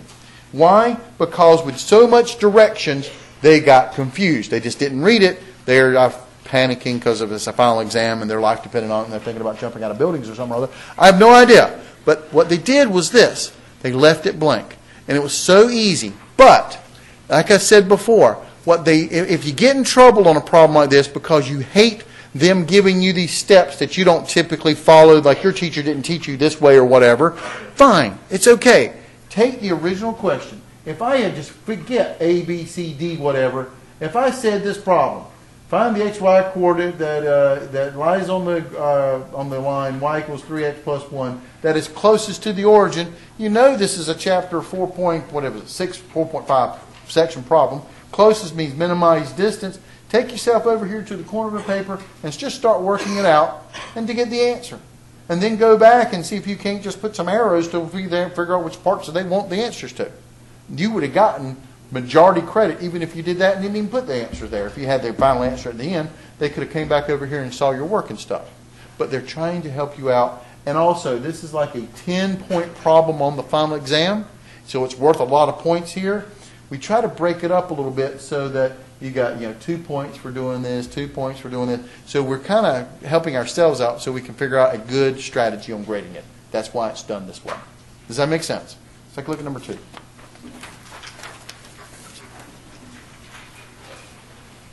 All right, number 2 is the classic graph. And again, a lot of people miss this one up because of not sure what they were actually looking for and stuff.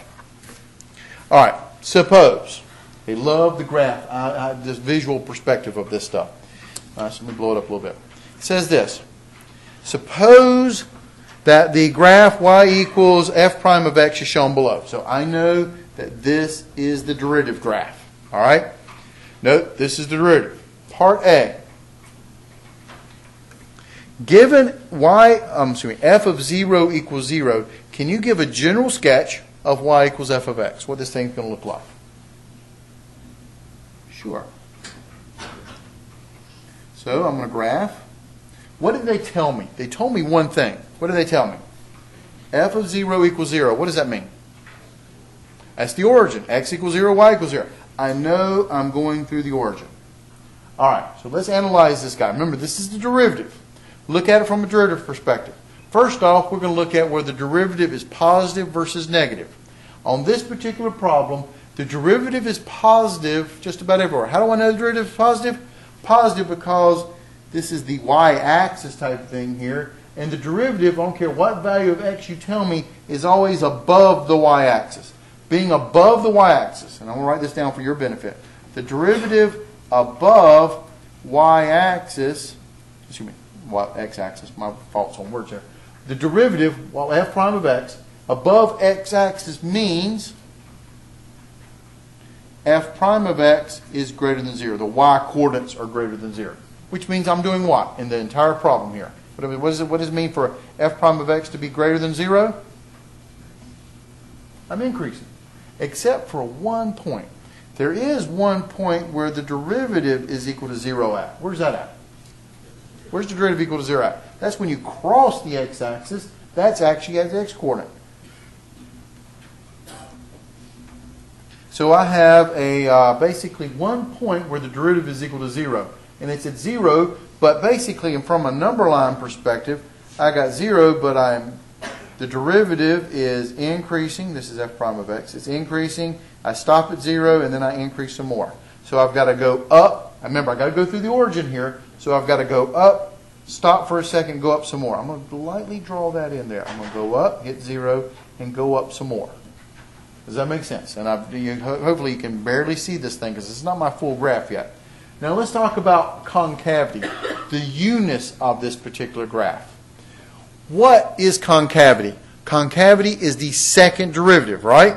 That is the derivative of the derivative. So if I look at this thing from a concavity perspective, concavity, I'm going to look at the second derivative. And the second derivative is the derivative. So let's look at the derivative of this thing. What is the derivative of this thing? Well, what kind of slope do I have on this side? It's decreasing. So f double prime of x is less than 0 because it's decreasing between negative infinity or whatever it is up to 0. What kind of slope do I have on this side? What kind of slope is this? It's increasing. So f double prime of x is actually greater than 0 from 0 to infinity because my slopes are going up. Does that make sense? So I've got to increase the whole way, except for right here I have a little horizontal tangent line thing going on at 0. And then I got to make sure that I am decreasing, I'm going to concave down for 0 to infinity. So for this one I'm going to be concave down. So I'm going to do that. And for x is from 0 to infinity, I got to be concave up. Got to do that. And that's actually what my picture looks like. Does that make sense? Looking at it from the derivative and the second derivative, which is the derivative perspective, and trying to put all the pieces of the puzzle together. It's a game. Does that make sense? But now, they also want you to, all right, this next one down here, sketch the graph of y f double prime, the second derivative. So this is f, the original graph, f of x. This will be f double prime of x. Now, to analyze f double prime of x, you want to analyze, go back to the original one, and then once again analyze the derivative of this graph. At the origin, what is the derivative at the origin? Well, the derivative graph crosses the x-axis. It touches it. It's at 0. So I know that the second derivative, all right, this derivative is equal to 0, right? So I know at 0, that's where my derivative is equal to 0 at, and I happen to be concave, what? Concave up. All right, so I'm looking at it from a derivative perspective. Let's just start over here, and you'll see what I'm talking about. The derivative. What's the derivative of this guy? We're talking about second derivative. Derivative of this guy, I am decreasing, all right? So I am decreasing. Decreasing, like I said, is the second derivative is negative. Does that make sense? The second derivative is negative. Negative means I'm below the x-axis. Negative means, so f double prime of x is less than 0 from negative infinity to 0. And to be f double prime of x to be, in terms of graph, that means I got to be below x-axis. So I'm going to be down here someplace. Okay? But you'll notice the derivative right here. Look at the derivative. It is a minimum point. That's where the derivative is equal to 0 at. So I know I'm going to go through the origin. Because my derivative, the derivative of this guy, is 0 because it's a min point. So I know I got to go through the origin. All right? But let's take a look at this thing over here. Talk about the derivative. What is the derivative of this part right through here? What do we got? It's positive. It's increasing. But then what does it do? It seems to be leveling off a little bit, right? So I've got to be positive and level off. But first off, what is this point right here? What is the slope of the tangent line right there? 0. So right about at that point, which is about 3, I'm going to have to go back to 0 again. So, but over here it's positive, so it's got to go up. Positive means, so f double prime of x is greater than 0, which means it is above x-axis from 0 to infinity. But as I get closer to infinity, it's horizontaling out, which means I'm getting closer back to the 0. And I'm not sure what it does beyond it. It may drop or may go up, so I'm going to kind of stop over here. But it's got to be positive, above the x-axis, but at 3, I got to be back at 0 again. And then if it dips down, it may drop down below it or something like that. But, oh, sorry, there. So this will be pretty much my graph, and I'm not sure what it does over here, but it continues to level off or drop back down, so I can adjust that. But that is what we're looking for in terms of that's the graph of the second derivative. Does that make sense? Did I lose you guys anywhere? It's analyzing the slopes and the concavity, and you have to think derivative of the derivative. So if this is the first derivative, when I analyze the slopes of it, I'm looking at the second derivative. This is slope negative, so it's below. I don't know, because the graph kind of stops at 3. Does it go on? Does it drop down? Does it shoot back up? I don't know. I don't know what blows between negative 3. I'm not sure what it does over on that side. I'm not sure what it does below 3, above 3. So we're looking at within this interval. Does that make sense? But All right. doesn't it stay at 0? So shouldn't it just be parallel in the axis? Does it say that? Where does it say that at? All it did was it said, notice the derivative, and it just kind of stops. And does it level off or does it drop? I can't tell. It looks kind of like it may drop a little bit to me. That's why I dropped it just below this thing just a little bit, because it looked like it dropped slightly. And going down means it's below the x-axis. But anything close, if you leveled it off there, okay. If you dropped it below, fine. We were looking pretty much within this interval. Is what we're looking for. What a surprise! Another word problem. You're going to see lots of those on the old free response stuff here. Okay, what about the other side of the graph? The other side of the graph. I don't know. Oh, you're talking about this problem here. Again, I don't know. Tendency seems that it's going to continue to go up. It goes this way, which means if I look at it from left to right, it's dropping, right? Which means it's negative. So that's why I put the arrow down there. But isn't it constant? It's a constant slope, though. Yes, but I don't know whether over here I could have dropped it down some more. My picture's only between. Isn't it on the same number? Well, no, it's kind of a constant, and it's a constant negative slope. So, and as this thing comes in here and does that, but you're right, it's beginning to horizontal out a little bit, and that's what I'm trying to draw. It is going straight out, but beyond -3, I don't know what it's doing. Okay. Word problem. What kind of problem is this guy? Well, my students would know this better as the Sparky problem. All right, because we have the classic ladder and somebody's pulling the bottom of the ladder and watch you fall off the top of the ladder. A 25-foot ladder rests against a vertical wall. The y is the distance between the top of the ladder and the ground, and let x be the distance between the bottom of the ladder and the wall. And they labeled it nicely, so we're all using the same letters here. All right, and the one thing you should notice is this.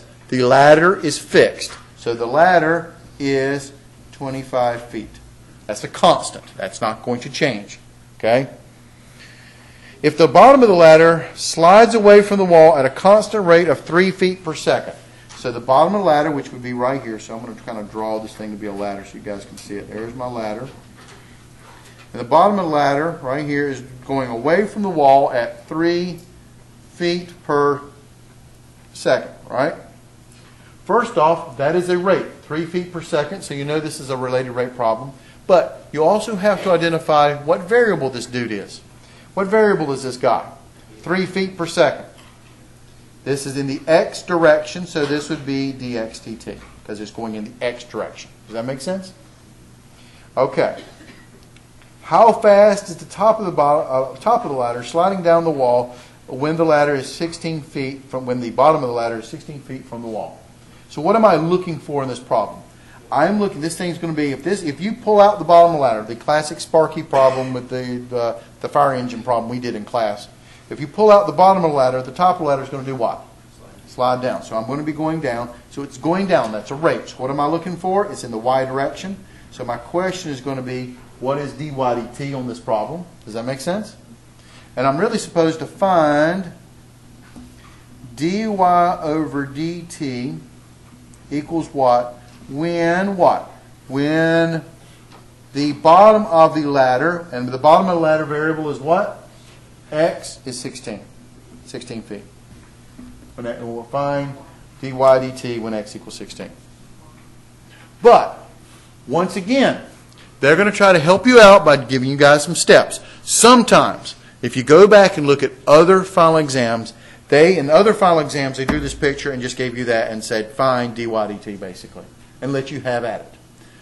But in other exams, they have tried to, and it depends on who makes up the exam. There's a committee makes up this thing, so every semester it changes. But this particular semester, they tried to help you out by basically giving you guys steps. So the steps are this. Step 1, the first thing I got to do is I got to come up with an equation that uses all my variables in this situation. What do you see in this picture? I see a right triangle, right? Clearly it's a right triangle. What major theorem that deals with all the sides of a right triangle? Pythagorean theorem. Look at part A. The triangle above is a right triangle. There you go. Express the length of the ladder in terms of x and y. Well, it's a Pythagorean theorem. We're talking about the sides of a triangle. What's the Pythagorean theorem?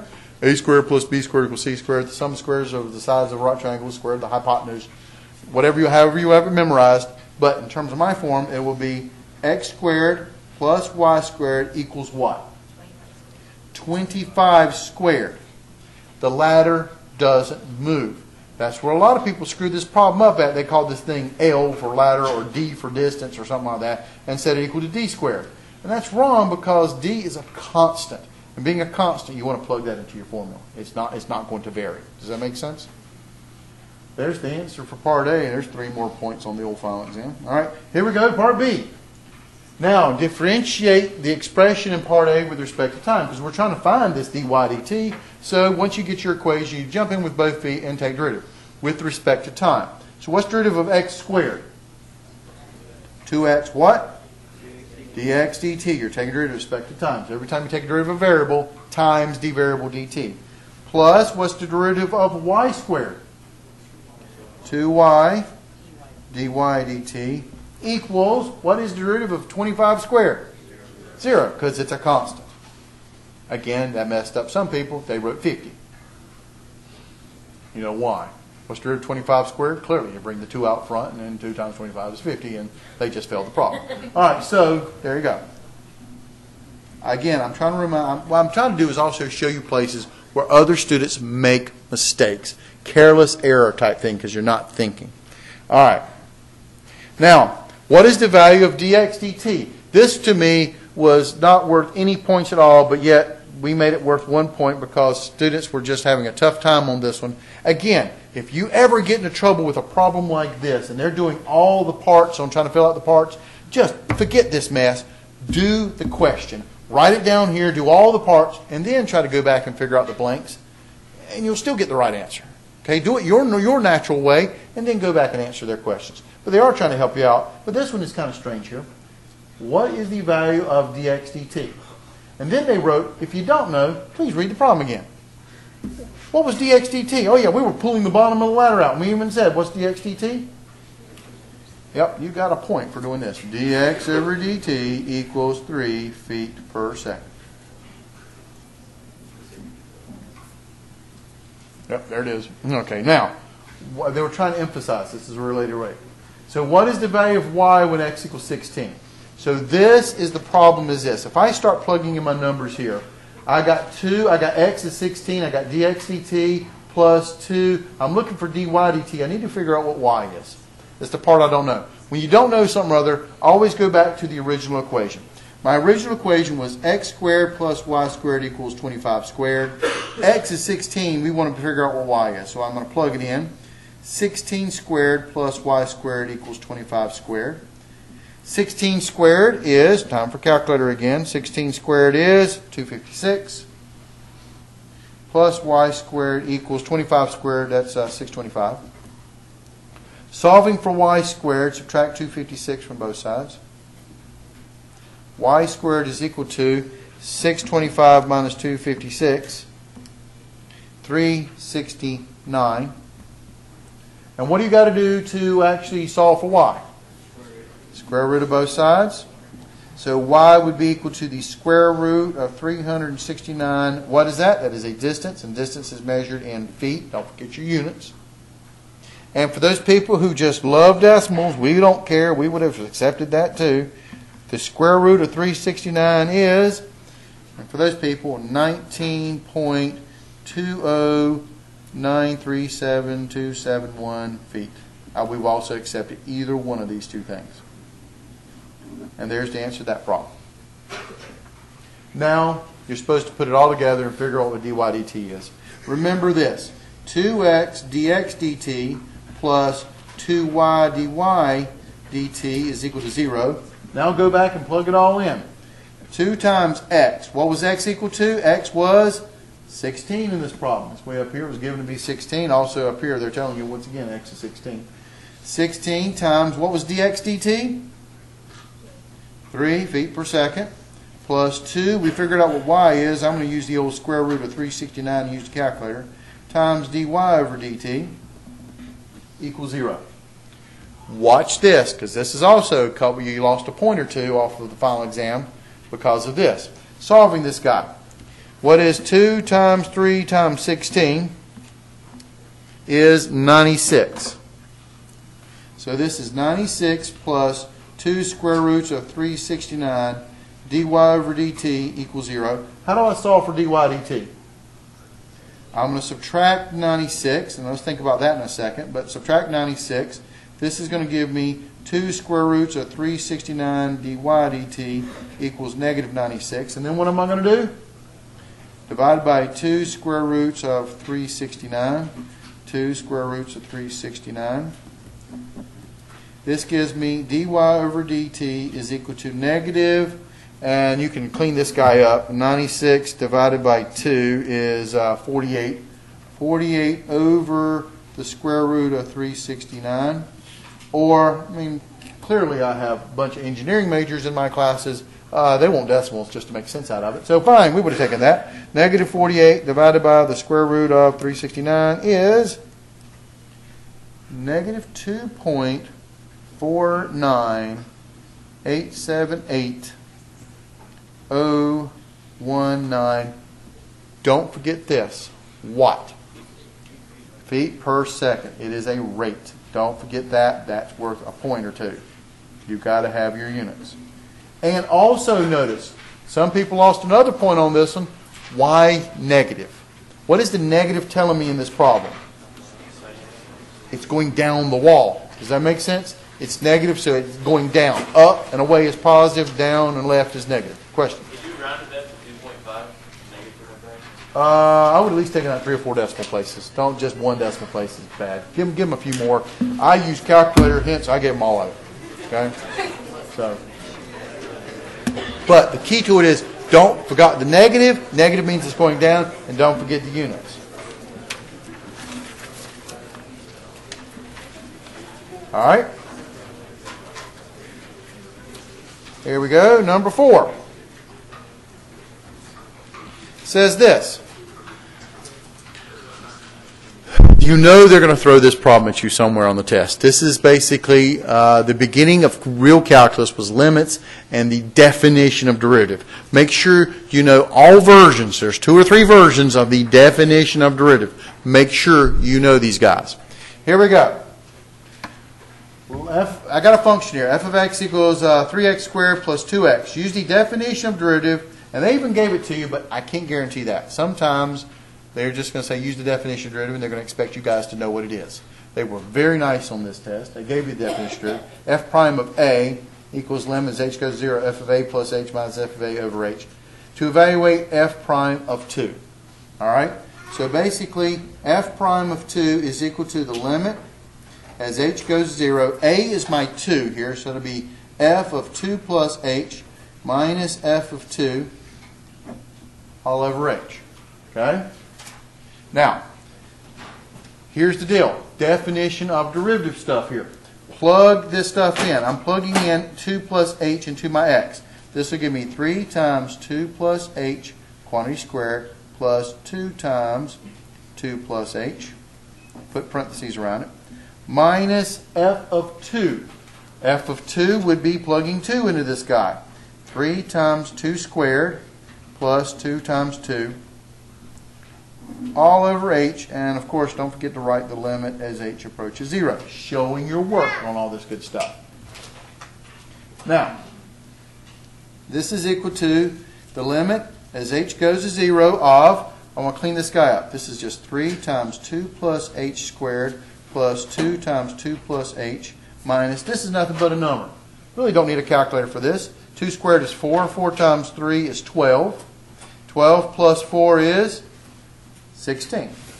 All over h. Hey, darling. Equals, ladies and gentlemen, my daughter, Isabella Mary Taylor. Everybody calls her Bella. Also, by the way, it's Desiree's daughter, too, in case you wanted to know. But okay, there you go. All right, so, but I'm proud of her, so today I'm going to claim her as mom. All right. Now, how am I going to clean this guy up? So, what am I going to do to clean this guy up now? What am I going to do? How do I clean this guy up? What am I going to do? Foil it. This will be the limit as h goes to 0 of 3 times, folding this guy out. This will be 4 plus 4h plus h squared. This guy I'm going to distribute, plus 4 plus 4h minus 16 all over h. Again, I'm going out of my way not to skip steps. This is what they wanted to see on this problem. This is equal to the limit as h approaches 0 of 12 plus 12h plus 3h squared plus 4 plus 4h minus 16. What did I do there? 2h. Oh, excuse me. You're right. That's my typo there. Thank you. 2, and that should be a 2 there. 2h. When I distribute, 2 times 2 is 4. That's 4h. And 2 times h is a 2h. You're correct. 2h. And this is 4 plus 2h minus 16. All over h. Combine like terms. This is the limit as h approaches 0 of, well, you're going to make it tough on me, aren't you? That's fine. Hey, sweetie. All right. This is equal to, what is 12 plus 4? 12 plus 4 is? 16 minus 16 is? 0. That cancels out. What is 12h plus 2h? 14h. Give me some help, guys. Plus 3h squared all over h. Does that make sense? What do you have in common on this numerator? Factor it out. You're left with 14 plus 3h over h. This cancels. This leaves me with the limit as h goes to 0 of 14 plus 3h. You with me so far? Now, what's the last thing you guys do with limits? Plug in your number, in this case 0 for h. And so this thing goes to 0, so what do I get? 14. The answer to this problem is 14. In other words, f prime of 2 equals 14. But this is showing your work. Now, here's the sad thing. Double check your answer. Because we all make careless errors, and look there, I almost made one myself without some help, and I appreciate that. But the fact of the matter is, double check your stuff. What do they ask me to do? Find f prime of 2. Can't you just kind of come over here and kind of double check your answer? Because you learned all this calculus, use it. What is the derivative of this function? Don't hurt yourselves. What is it? Pretty much. 6x plus 2. And what do we want to find? F prime of 2, which is 6 times 2 plus 2. What's that? What's 6 times 2? Plus 2. Yep, I got it right. 14. It checks. But this is the work. The amazing thing to us that we're on this interesting committee that was grading this stuff was this. It says, use the definition of derivative. And we had quite a few students just do this. And you understand this was like worth 5, 6 points on the final exam. How many points do you think they got? 0. Because, yeah, we can all do this. And it's a good thing to check it. But what did they ask me to do? Use the definition of derivative to do this thing. All right, so pay attention to directions, especially on this kind of problem. They love this problem. It goes back and reminds yourself of how this stuff was developed. Now, it's amazing to me, B and B part 1 and 2, a lot of people died on. They just left it blank because they didn't know what to do. So, take a look at this guy here.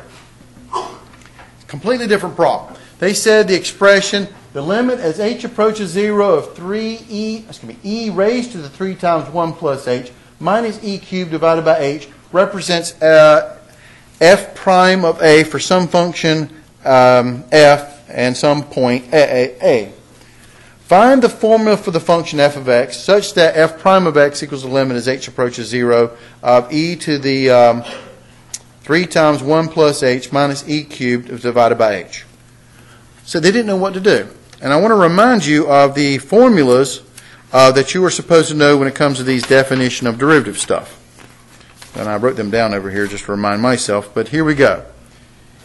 First off, you got this guy. F prime of a is equal to f of a, the limit as h goes to 0, of course, of f of a plus h minus f of a all over h. There's one formula. The other formula for the actual full derivative is the limit as h approaches 0 of f of x plus h minus f of x over h. And there was one other formula you were supposed to remember from basically chapter 2.1, 2.2 stuff, which is this. Another version of f prime of a is the limit as x approaches a of f of x minus f of a over x minus a. So there are actually 3 versions of the derivative here. One of them is the derivative function. The other two is derivative evaluated at a point. There are three formulas here. Which one are they using on this guy? They're actually using the first one, which is the one they gave you in part 1, by the way. They wrote down the formula for you. So, here's the deal. A plus H. This is f of A plus H. So, I got this A plus H. It looks like 1 plus 3. So, 1 plus H. 1 plus H has to be A plus H. What is that telling me A has to be equal to? If 1 plus H equals A plus H, what's A? 1. So this is actually the definition right here. This guy is f prime of 1. Does that make sense? F prime of 1, and this is A plus H, and we want to know what f of x is. So you're going to replace this 1 plus, or A plus H, or the 1 plus H with x, and that's going to give you what the function is. So what is my function on this problem? You got it. The answer was e to the 3x. That's what they were looking for. That must have been what the function is. And it's understanding the relationship between this stuff and how the limit's written and actually what the function is. Does that make sense? No. Questions? Now the second part is this. What is the number that is a? Well, I've already done that one. What was the a value in this limit as h goes 0? E raised to 3 times 1 plus h minus e cubed divided by h. What is a? You got it. And there wasn't much to show. It's more of a comparison to the formula and just pulling off the information. Does that make sense? But do you know that I would say 40% of the folks that took this exam left the last two parts of this thing blank because they didn't know what to do. And it was basically, it was detective work on understanding the derivative formulas and writing down what the function is. Hey, sweetie. All right, last one. Then I'm going to go get this one some lunch. All right, so here we go. Number 5. Oh, what a surprise. Another word problem. And we already had the related rate word problem, and we had one optimization word problem. So the last word problem is going to be, I don't know, one or the other. This one is what kind of problem? A box with a square base and an open top must have a volume of 5,000 cubic inches. We wish to find the dimension of the box that minimize the amount of material. This is the same as minimizing the surface area of the box. All right? They want us to minimize surface area. Max-min problem, clearly an optimization problem. Okay? So here we go. And again, they gave me steps on this guy on what to do, but let's see if we can't do it all up here and then fill out the blanks. I can show you that concept still works. What do they want me to do? All right, step number 1. What do they want us to do? They want us to minimize something or other. What do they want to minimize? Minimize amount of material. We need the objective equation. What is the objective equation? The objective equation is to minimize surface area, the amount of material. We have an open top, so the surface area formula is equal to, it's the area of all the surfaces. What's the area of the bottom down here? Length times width, it's x squared. Plus, what's the area of one of the sides over here? XY. But how many sides do I have looking just like this one? 1, 2, 3, 4. Side, side, front, and back. There are 4 of those. It's an open top, so there is nothing in the top. Does that make sense? That is my surface area equation. Now, that's the guy we want to take derivative of, set him equals 0, and solve. We got a problem. You know what my problem is? Too many letters. Standard problem. So I need to come up with the constraint equation. What is the constraint equation? That's the equation with the given information. What do they give me? They gave me a volume of 5,000. So volume is equal to 5,000 inches cubed. What is the volume of a box? Length times width times height, or volume equals x times y, x squared times y, and that's got to be 5,000. Use the constraint equation to solve for y. Solve for one of the variables. Obviously, y is the easiest thing to solve for. So y is going to be equal to 5,000 over x squared. I'm going to take this guy and plug him right in here. Does that make sense? This is going to give me the surface area, which would be x squared plus 4x times y, which is 5,000 over x squared. Okay, clean him up. Surface area is equal to x squared plus 4 times 5,000. What is that? Don't hurt yourselves. 4 times 5, 20,000. Thank you. 20,000, don't need a calculator for that, x divided by x squared is over x. There's my dude right there, and I'm going to highlight him. He is my surface area equation in terms of one variable, x. I want to minimize this guy. Anytime you need to maximize or minimize, what are you going to do? Take derivative, set him equal to 0, and solve. All right? So before I take derivative of this guy, I'm going to clean him up one more time. This is x squared plus 20,000, x to the negative 1. The derivative is going to be 2x, and 20,000 is a constant, leave it alone. Derivative of x to the negative 1 is minus negative 1 times 20,000, which is negative 20,000, x to the negative 2. Set him equal to 0 and solve. Does that make sense? Solving this guy, this is 2x will be equal to, moving this to the other side, I would add 20,000 x to the negative 2, which gives me 2x equals 20,000. And x to the negative 2, where's that x to the negative 2, where's that x go? On the bottom it becomes an x squared. There's my dude. I'm going to solve for x. I'm going to multiply both sides by x squared. That'll give me 2x cubed equals 20,000, because the x squareds would have canceled there. And divide by 2.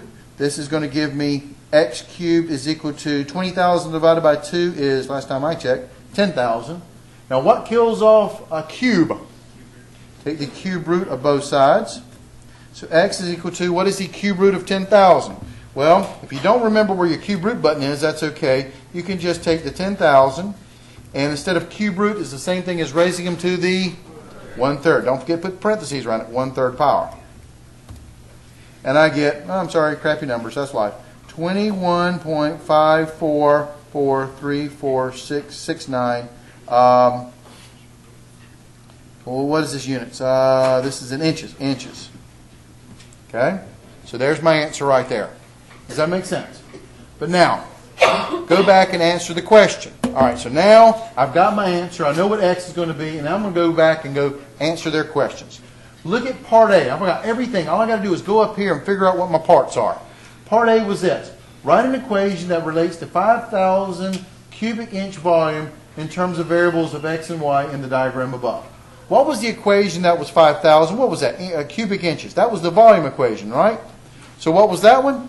That was this equation right here. What is it? X squared times y equals 5,000. That was my volume. Length times width times height equals 5,000. That is the answer for this guy. Yes? If we wrote y equals 5,000 over x squared. We would take that too. We would, or, I'll put that at y, or y equals 5,000 over x squared. We would have taken either one of those. Okay? It's an equation that relates the x and y with the volume. All right? Part B, what is it asking for? Write an equation expressing surface area of the box in terms of x and y. What was my surface area equation? That was the first thing I did on this problem. What was it? X squared plus 20,000, might as well clean them up, over x. It was this guy here. There's my surface area in terms of that one variable, x. But they wanted x and y. Oh, wait a minute. They wanted x and y. I'm sorry. I need this guy here. Let me rewrite that one. So I should have used white out. Okay, so this is 4. They want x and y. I'm sorry. I should have read the problem. 4 times x times y. I do like you guys do me all the time. Here you go. Can you guys read that? Surface area equals x squared plus 4xy. That is what the surface area equation in terms of x and y.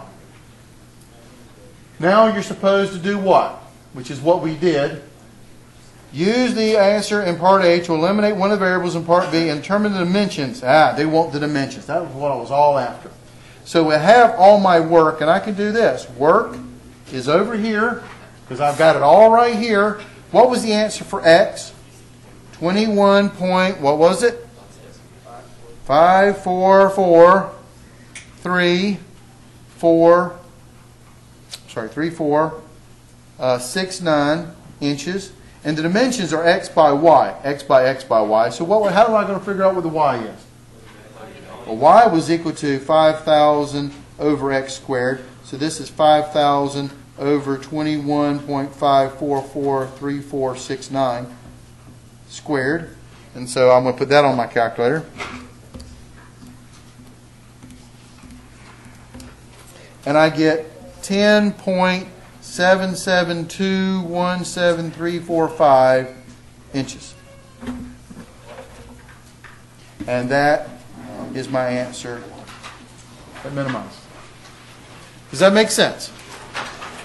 And again, my point to this problem and the way that I did it was, if you don't like the steps that are giving you to try to help you out, well, then do the problem on your own and go back and then try to, quote, put the spots of what you got into the blank.